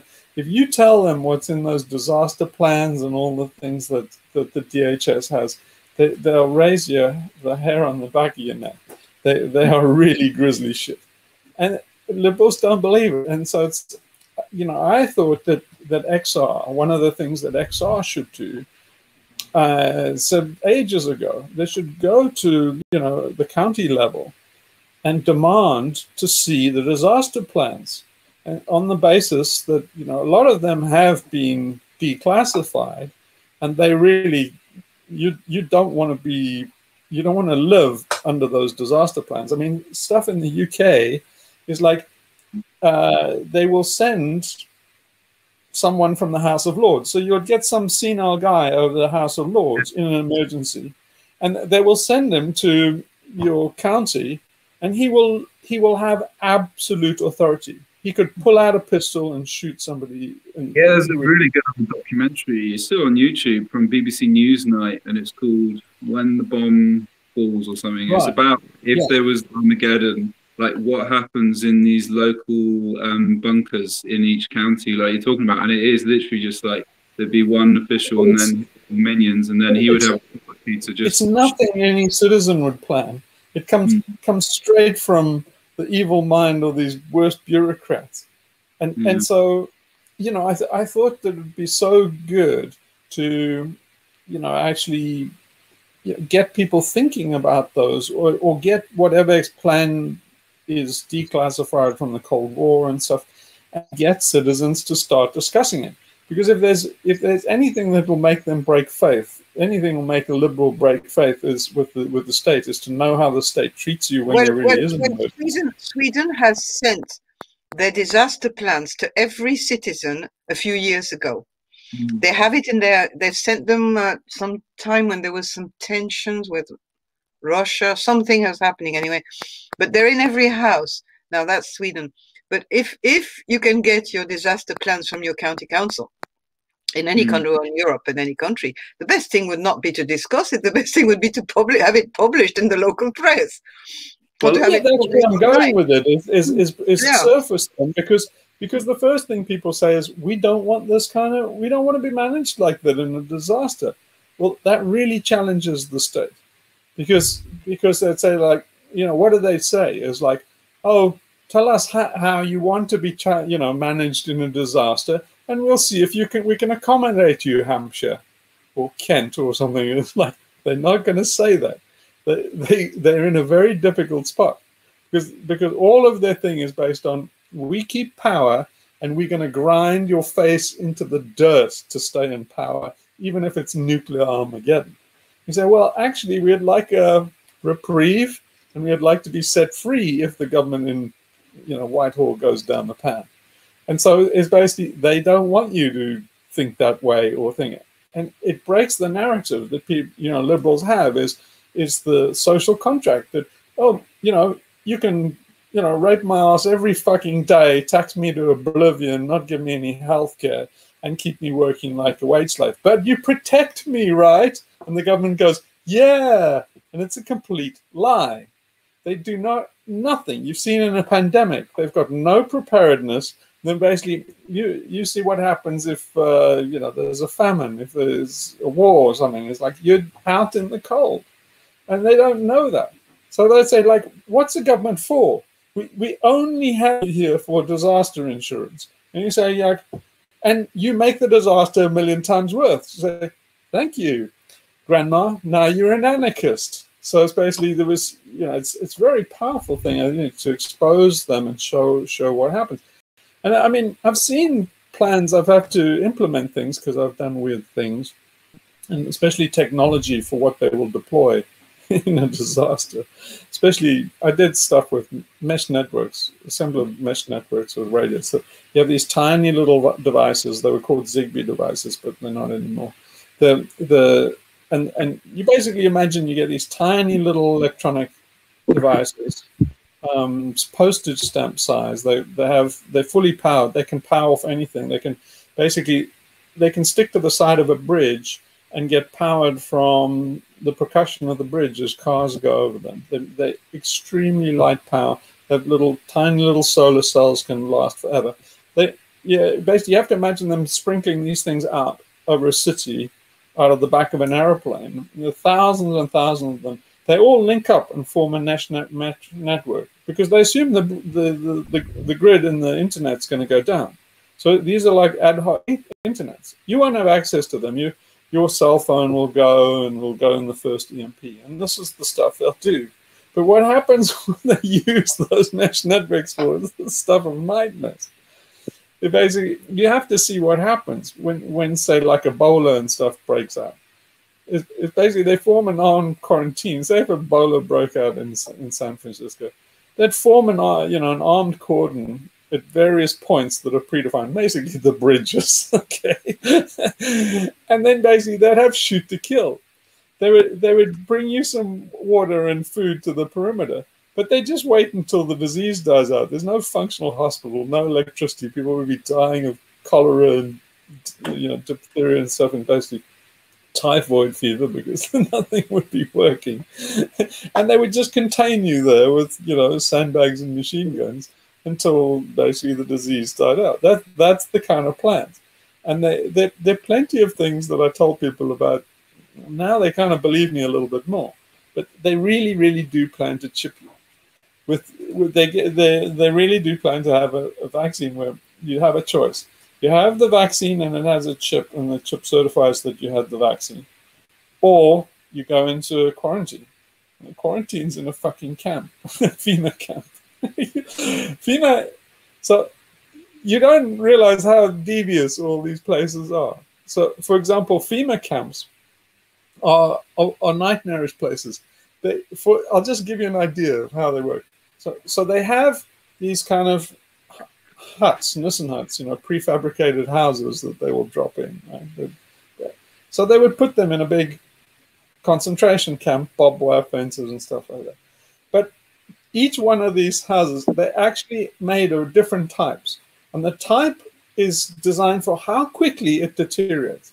So they're made out of cornstarch. And so they basically, whoever the FEMA manager, he asked for, like, give me a 3-month house. And then a 6-month house or a year's house. I think it only goes up to a year, after a year. And so they designed for the insects and the rain to break them down. And the reason is so that you can't form a permanent settlement. So you have to be reliant on them for housing. They won't let you get hold of corrugated iron and plastic sheeting like you would in, say, in Africa. I'd prefer to be in Africa in that situation because they wouldn't try and contain you. But yeah, I mean, yeah, and if there's insurrection and stuff, that's what they'll do. They'll take large sections of the population and just put them in a camp like that, and it will be a fucking death camp. I mean, you want to see what happens in a camp like that when typhoid breaks out and stuff. It's just so nightmarish. You can barely believe it. And they have plan after plan, city level, basically county level, state level, and federal level. Each one of them is more and more fucking disastrous. So I just wish people knew what was coming, because everybody believes, oh, this is going to be really bad. But I'm going to, watch it on my widescreen TV with Budweiser in my hand. No, you're fucking not. Basically, people got to like smarten up and realize how bad this is going to be. So I think that, I wish that XR and stuff had done more on that to try and say, because, yeah, the best gambit you've got with liberals is to say, they're not going to fulfill their side of the contract that you've staked your life on. And so, yeah. Now, I have a naive question again. Are in the U.S. are these different levels of government? Do they share with each other the disaster plans, or is the federal bodies keeping that for themselves, The, and they will only deploy and roll out and communicate the federal plan once the yeah, disaster so happens? it works in layers depending on how, as the disaster extends. So if you imagine like a city, like San Francisco or something like that, then Willie Brown, I can't remember who the mayor is now. So at the mayoral level, then basically Willie Brown can declare a level of emergency, a city level emergency. And there's certain things that he can do according to the Insurrection Act. But depending on how that gets managed, then it would soon fall to the governor of California. And the governor of California is going to work with FEMA. So the federal agency will take over. And then basically they will manage it with the police and emergency services subordinate to that. But hanging in the wings is the National Guard. So and even the regular army, the Kazi Comitatus, how do you say that? Yeah, Kazi Comitatus and stuff like that is and the various things in the Insurrection Act where they can actually deploy. Most Americans think, oh, you're not allowed to deploy the military in a domestic situation in America. Well, not so true. There are plenty of things in the Insurrection Act for when it can be done. But as the situation gets worse and worse, so then it gets taken out of the hands of each authority. So if you imagine in Katrina, in the mayor in New Orleans would have, kind of responsibility for the city police and fire and stuff like that. But if it got to be a bigger emergency, so statewide emergency, the flavor of it would change very quickly.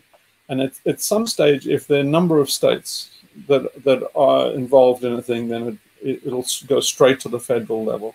And then you're not in a very good position because FEMA and stuff manages disasters with a gun. Thank you. Yeah, I was just thinking, something that, that annoys me, the way Faulty, you're calling him now. He's just so simplistic, and when he tries to appeal to young people, just says, oh, what's going to happen is there's going to be a war, and your wife's going to be raped from the table, or your girlfriend. But that bugs me how he approaches it. Your message is way more powerful. What you're just talking about, I know you've talked about it before. You need some more layers there. Just trying to use this simplistic shock tactic to appeal to young people in his current strategy.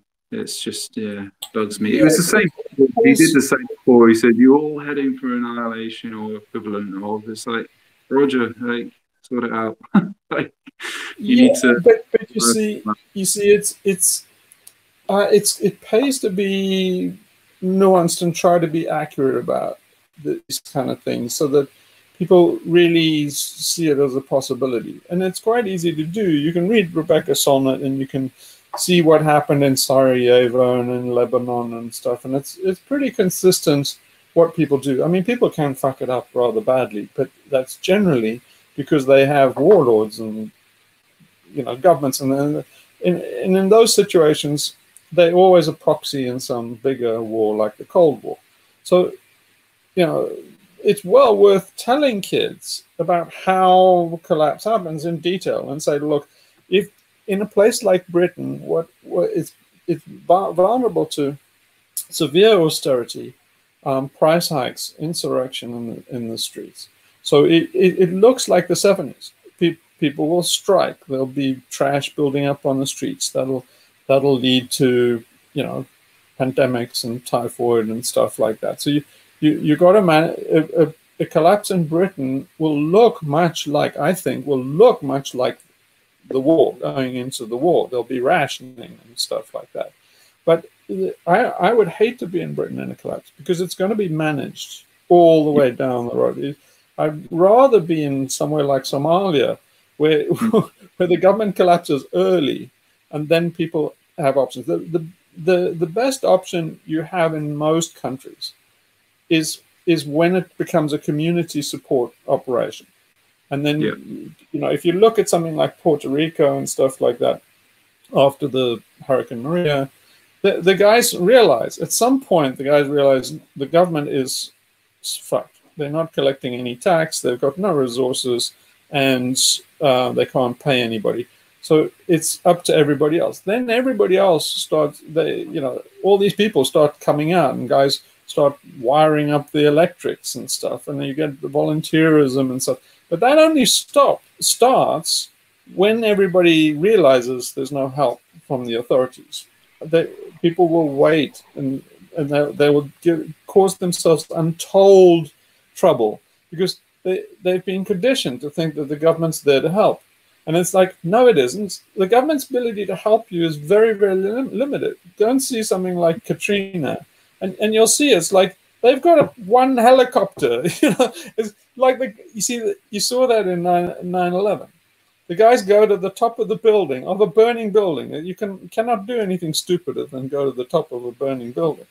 But they all thought, well, the government's going to put on helicopters. And no, they fucking aren't.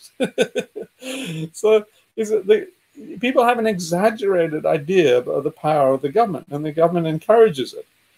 But the government encourages the idea that they have power because they want to intimidate you, and they want to basically say that they're there to keep you safe. But both of them are a complete lie. After 9/11, I was in Oregon, and it basically said everybody was like, okay, well, now we're going to be invaded in the coast. Found out for the very first time that the Oregon coast was guarded by a single ranger. The entire coast, that's like a third of America's western coast, was manned by one guy. If terrorists had, come in landing craft, or they could have just turned up and they could have done fuck all. You think, oh, Coast Guard's out there and stuff. No, they got one freaking ship, and it's decommissioned and fucking old. It's like people don't realize that governments don't spend money on disaster preparedness because nobody can see it, and they all believe it's all been done. So you see it with the pandemic. There was no preparation whatsoever. We know pandemics are coming. Where was all the PPE? The guys had nothing. Can I wind you back? Can I wind you back for a minute to what you were talking about, some of the Somalia and some of the other countries there where people would probably fare better. I think it was in a talk that Dmitry Orlov did, where he was comparing the USA and the former Soviet Union, and explaining why, because he has lived. I think spent his younger life in the Soviet Union before he came to America, and he's experienced both societies, and he goes backwards and forwards even now. But what he was trying to describe was, he said that in this condition of the collapse, civilizational collapse, explaining why people in the USA would fare so much worse than in his example in the Soviet Union. They've had, and he went through several things. I wish I could remember the full list, but he said it was just simple things like that communism had sort of taught people to somehow or another, not be so individualistic, that they got along with each other a little bit better. And so that means that post collapse, they had a kind of a communal connection that would be very hard to, re-establish in a place like the States, where everybody's terribly independent. And he went on to other things like the fact that a lot of people were more accustomed to living in a rural area where they had a little bit of scope to make food. The fact that they were used to not having such readily disposable consumer goods, so they were accustomed to repairing things and making do. And he went through a whole long list of little things like that, explaining why you know, just in that example, explaining why people in places like Russia would probably do a lot better after a collapse than people in the United States would, Yeah. just as a general observation, you know. Yeah, And so, people were just a lot more resilient and hardy back in those days. And nowadays, everyone, I mean, look at Britain. I mean, everybody's just infantilized. Everyone just runs. yeah, well, this is why I really worry about Britain. Because, okay, so the basic thing is in a collapse, you don't want, it's like falling off a ledge. You don't want to have a long way to fall. In Africa, you haven't got a long way to fall. In somewhere like New York, you've got a fucking terribly long way to fall. Your lifestyle falling to, you know, kind of African standards is huge. So in America, 3% of the population are involved in agriculture.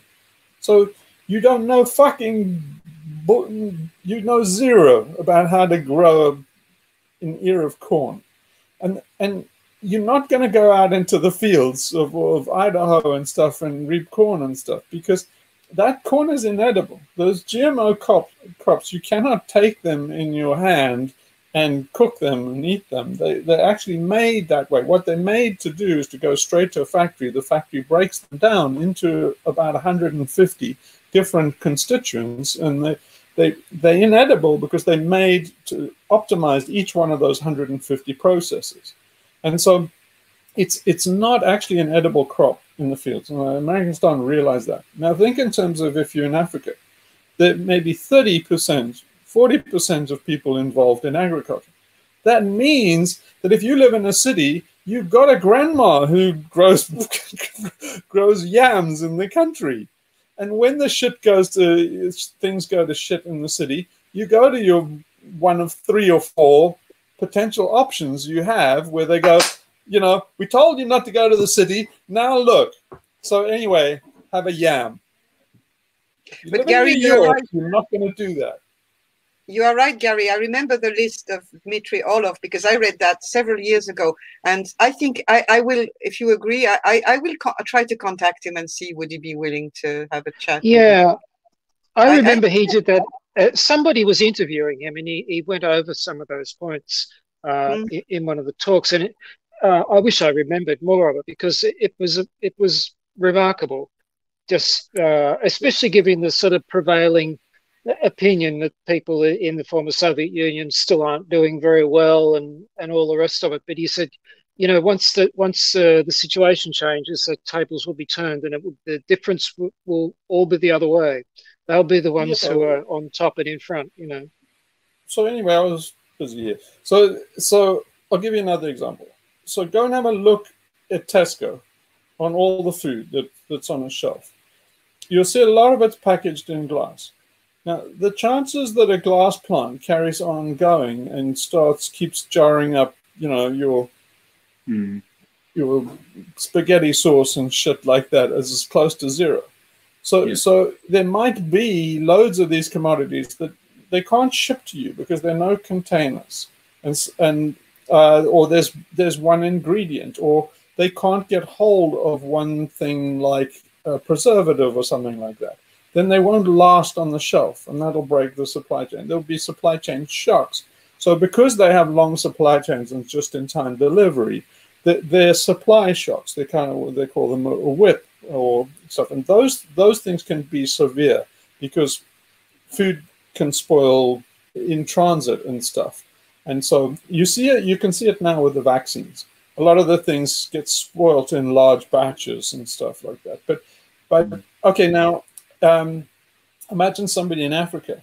If you go and look at a farm stall or here in Greece, you go to the grocery here, everything's laid out. They're the beans.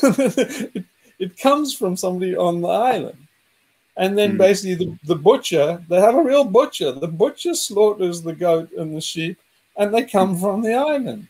So it's like they're going to be laughing. But if you have it from Tesco's, it might come on a plane from Shanghai.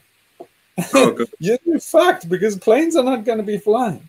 Yeah, I mean, like places like London and Birmingham and big cities like that, it'd be a horror show. I mean, it would be absolutely. But you see, people like Boris Johnson and that should be preparing. They know what's coming. And what are they doing about it? Absolutely fuck all. They're criminals. They are psychopathic criminals. And the average person doesn't know. It's very basic for what they should be. You know, in America, in Utah, in Salt Lake City, they have warehouses and warehouses of food and provisions and stuff like that. They were used in Katrina. What they're done by the Church of the Latter-day Saints, the Mormons, the Mormons, disaster preparedness, and America relies on that. Nobody does that in the UK. The UK is prepped to starve and die horribly. Well, the food banks have been bigger and bigger every year, but I mean, yeah, but that relies on mostly donations. I mean, a lot of the supermarkets these days, you can, you know, on your way out, you can donate a tin of beans or whatever for the homeless and stuff. And they did. I mean, it was interesting. A lot of people said, people who were kind of clued in before COVID, they were like, "Oh, that's weird," like how they started doing things in the supermarkets before, you know, the lockdown fully started. So clearly the government had been talking to the supermarkets. But yeah, I mean, in London, you go to London, I think even now on the sort of metro-sized supermarket, there's queues still because they won't let so many people in. So they're already, you know, people are already, you know, used to the behavior of, right, you got to get in a queue and you're only allowed so many of this and so many of that. I mean, I think there's not rationing on it now, but there was during the first lockdown and the second lockdown. I think they rationed certain items. But yeah, they're conditioning the people in the cities, I think, to you know, get in line. You're only allowed this or that, you know. Yeah, but just imagine when the food delivery doesn't come, all those people standing in the line and doing their food right. But I wanted to say on infrastructure and basically planes and ships coming in, and you can think of a million scenarios, like basically the one that's just happened, where the ships and planes stop. And basically Britain is in the world of hurt. I mean, you know, it's not a question of, you know, oh, they will always come and stuff. Other countries could basically pay more. So in other words, there could be a global crisis. There could be a rice crisis or something like that. And everybody will try and get hold of the ships that are now furloughed. And so then basically a country like, it'll be like a vaccine war. You will have a food war and a transport war. And a country like China, who has gold and stuff, will completely outspend Britain. The pound will be worth fuck all. And Boris Johnson will be begging for some, you know, container line like Mayos to come and bring food aid for Britain. And they'll say, what do you pay with? Well, we got pounds. Say, well, those are fucking worthless. Can you cough up something worth something? You can't. It always baffled me. Yeah, totally. It always baffled me how someone like, I mean, well, he was, you know, he was a proper doomer, wasn't he, in his time, that James Lovelock. And yet he always said, oh, you know, I think Britain will be a lifeboat. It was like, I'd never really bought that either. I think he was, because he was from the war, you know, he was a scientist during the war and he remembers those times. Maybe he was just too old to sort of realize what modern, you know, just-in-time delivery system, how we're just so reliant on that now. It's just crazy. There is a lot of local food farmers and, you know, farm shops and things when you get in the countryside. But yeah, I mean, yeah, but get 10 million people in Britain, and it's like how many people can get out to the countryside? And anyway, they would start resisting, right? I don't think they would put up with people coming from London to invade their strawberries. Right? So anyway, I think we should stop because Tom is going to need some emergency aid exercises now. Stop about the UK. Well, get on a fucking bicycle and come to Greece. Yeah. Ireland. My bicycle. Yeah. I'm gonna get out. I was reading something about, well, I don't know if it's a conspiracy thing, but they said that there's a big shortage of lorry drivers, and that's causing the delay in the deliveries to supermarkets in the UK. So it's being predicted that it will worsen in the next few weeks. Yeah, I hadn't heard that actually. That's a new one on me. There's just so much news these days. Yeah, it wouldn't surprise me.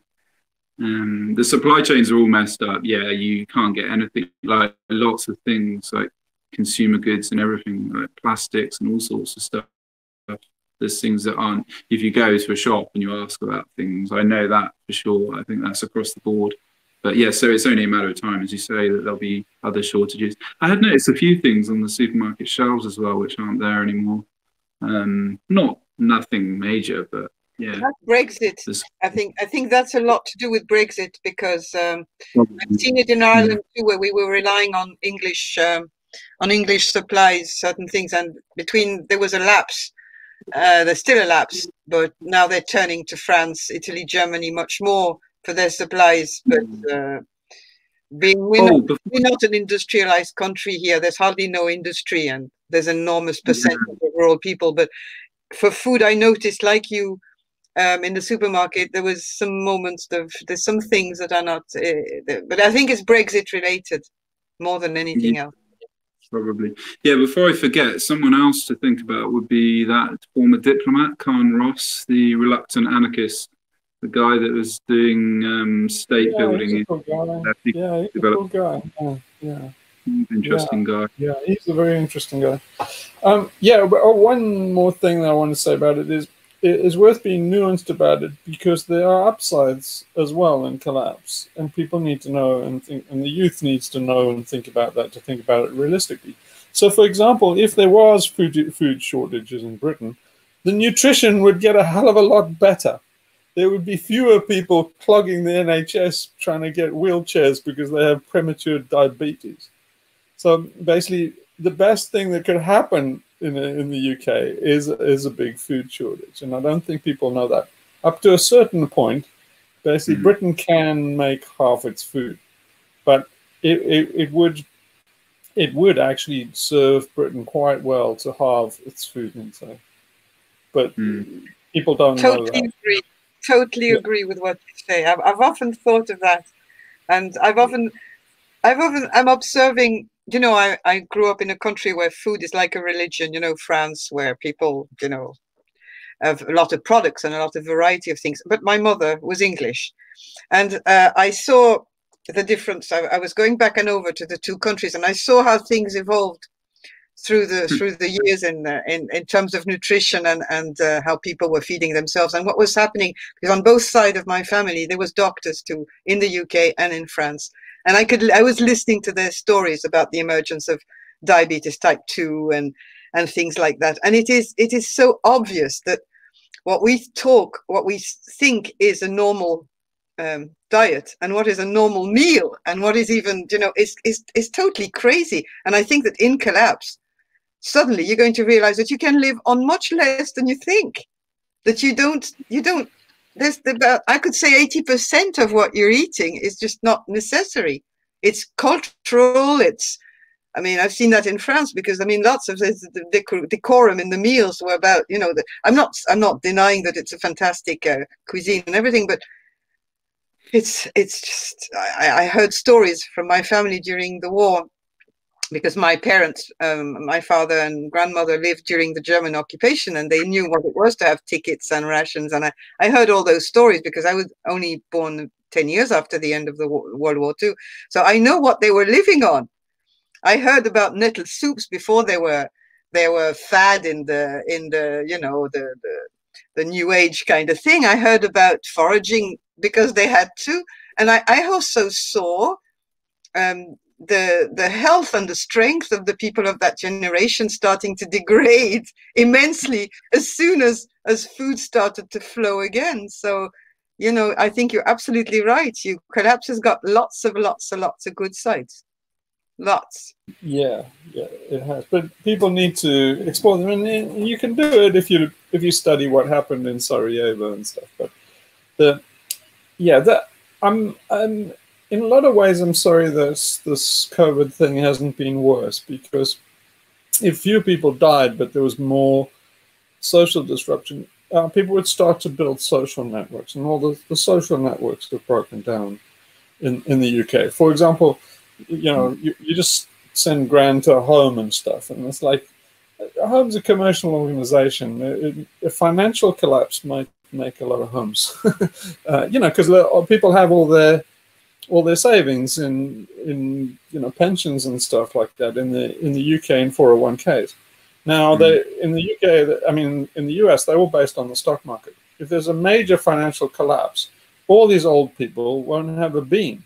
That means all those for-profit healthcare places close. They don't run on air. So what it means is Gran's going to have to come home. She's going to have to come home to some little woke twerp that's, you know, self-obsessed and works in the city. And it's like, well, first that's going to go is your metrosexual little hipster life is going to go down the toilet because you're going to have to look after Gran when she's got Alzheimer's. So wake up, arseholes. That's, you know, if you want to be woke, think no more coffees at home looking after the old folks like you should have been, you fucking self-obsessed little shits. And, you know, Alan should be going and saying that to people and shocking them because they need to be shocked. They need to be shocked out of this delusion that they're in. And so, yeah, what they'll find is their life will improve if they get out of the coffee shop and fucking eat their Apple iPhone and go home and look after Gran. Their lives will actually improve. Yeah, that's a good point. It needs to be, yeah, you need to shock them, but then give them the good news about how the story could be, you know, post that, or just sort of highlight where we're at. Like, that's exactly it. Like, in the UK, it's terrible. Mixed. Like, it's mixed. It's mixed blessings, but you get what you fight for. Yeah. None of this shit's going to be handed on a plate. And all the part of the depression and the psychological collapse that the youth is they're just giving up. Part of that is a kind of a selfishness. So if they know that it's a mixed person and a helplessness because they don't know how to do anything for themselves. So the fact that if things are bleak, they don't know how to change that.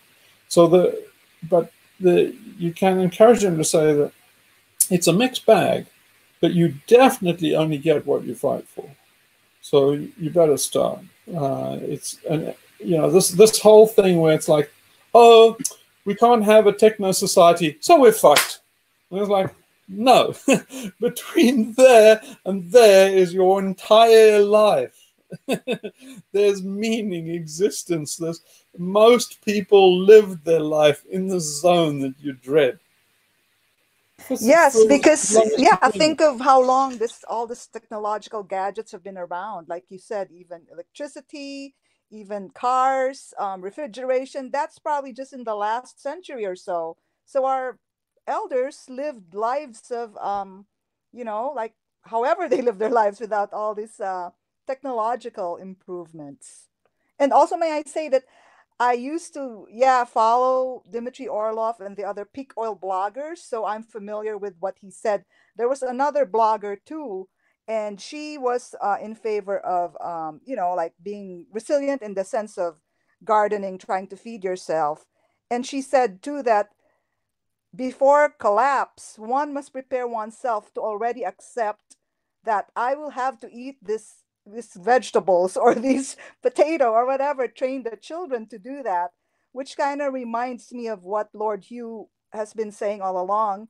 Learn to let go, like in your mind, let go that, I will not be having this lattes or this avocado toasts, and get your palate used to eating whatever's natural, vegetables, whatever grows from the ground. It worries me that kind of adaptation, and that is because what I see people doing is they're developing this, what they think they developing a resilience and stuff like that. So then they start doing, victory gardens and stuff, and they're convincing themselves that kind of prepping means that they have an edge and they can survive and stuff. But I think it's a very dangerous mindset to get into. The proper mindset to get into is say you cannot really tell how it goes down.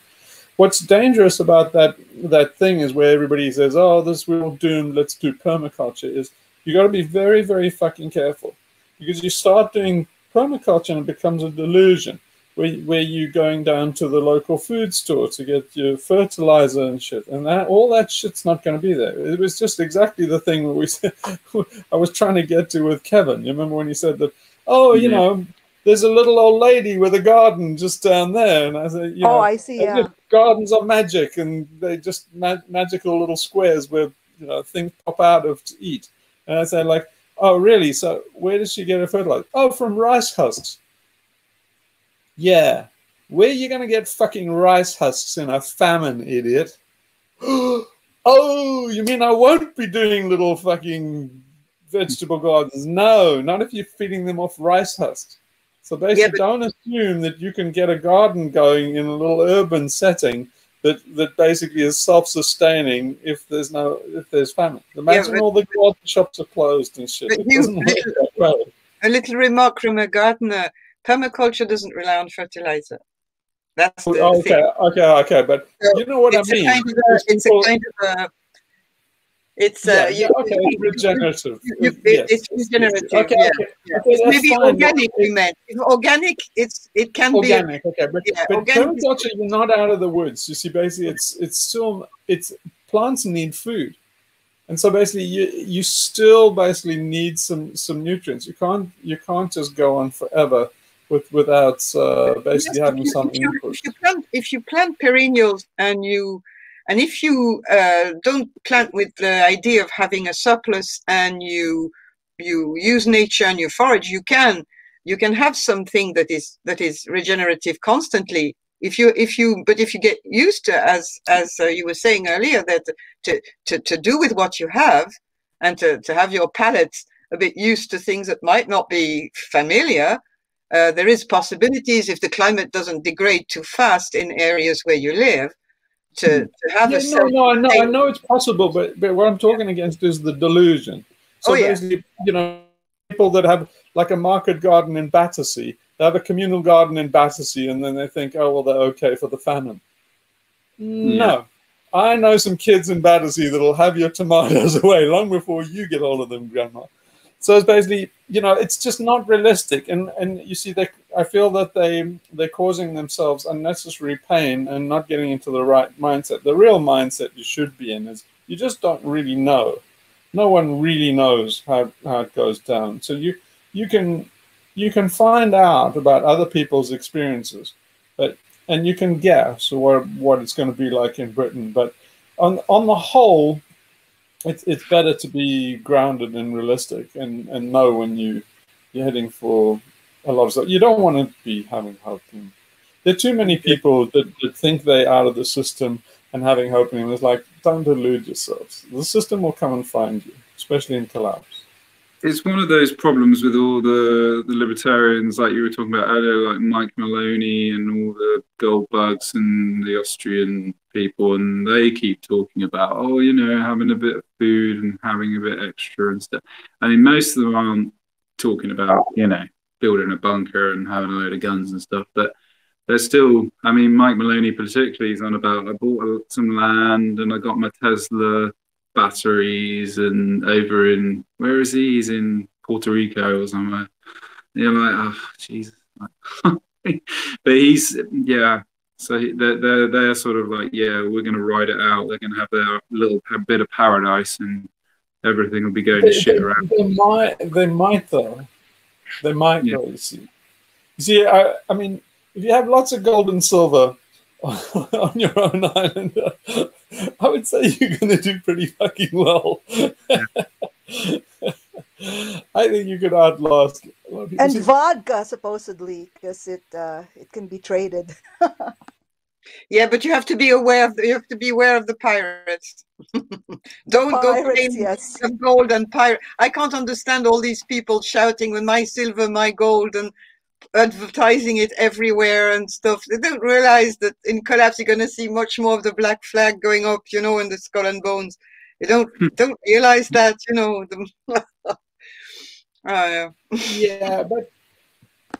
but they can survive some scenarios like that with gold. So, for example, if you're in Venezuela and you had a whole pots of gold and silver, you would own the whole country now.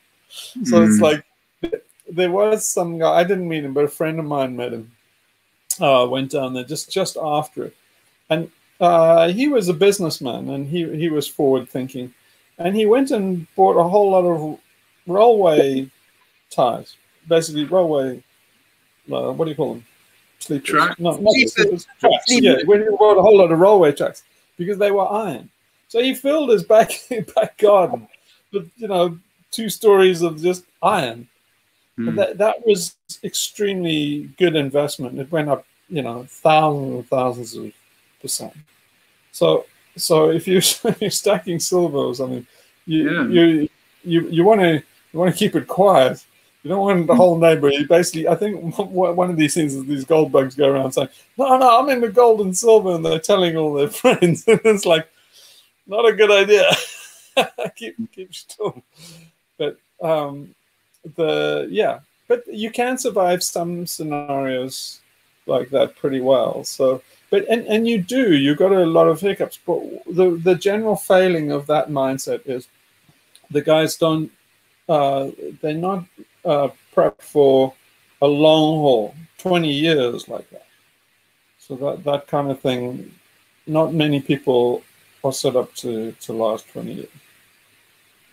So, well, that's a good thing to end on, I guess. Oh yeah, it's getting late. Okay. All right. Well, should we just pause quickly on the way up? All right.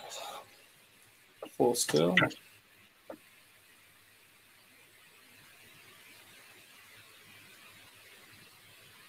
Bring your attention behind your eyes. Become aware of your senses and rest.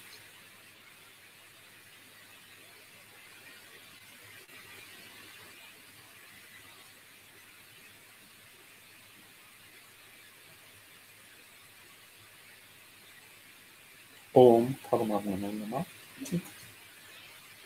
Well, hopefully there's no collapse this week.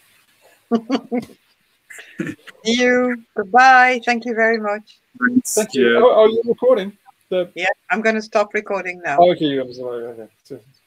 Goodbye. All right. Bye, everybody. Thank you.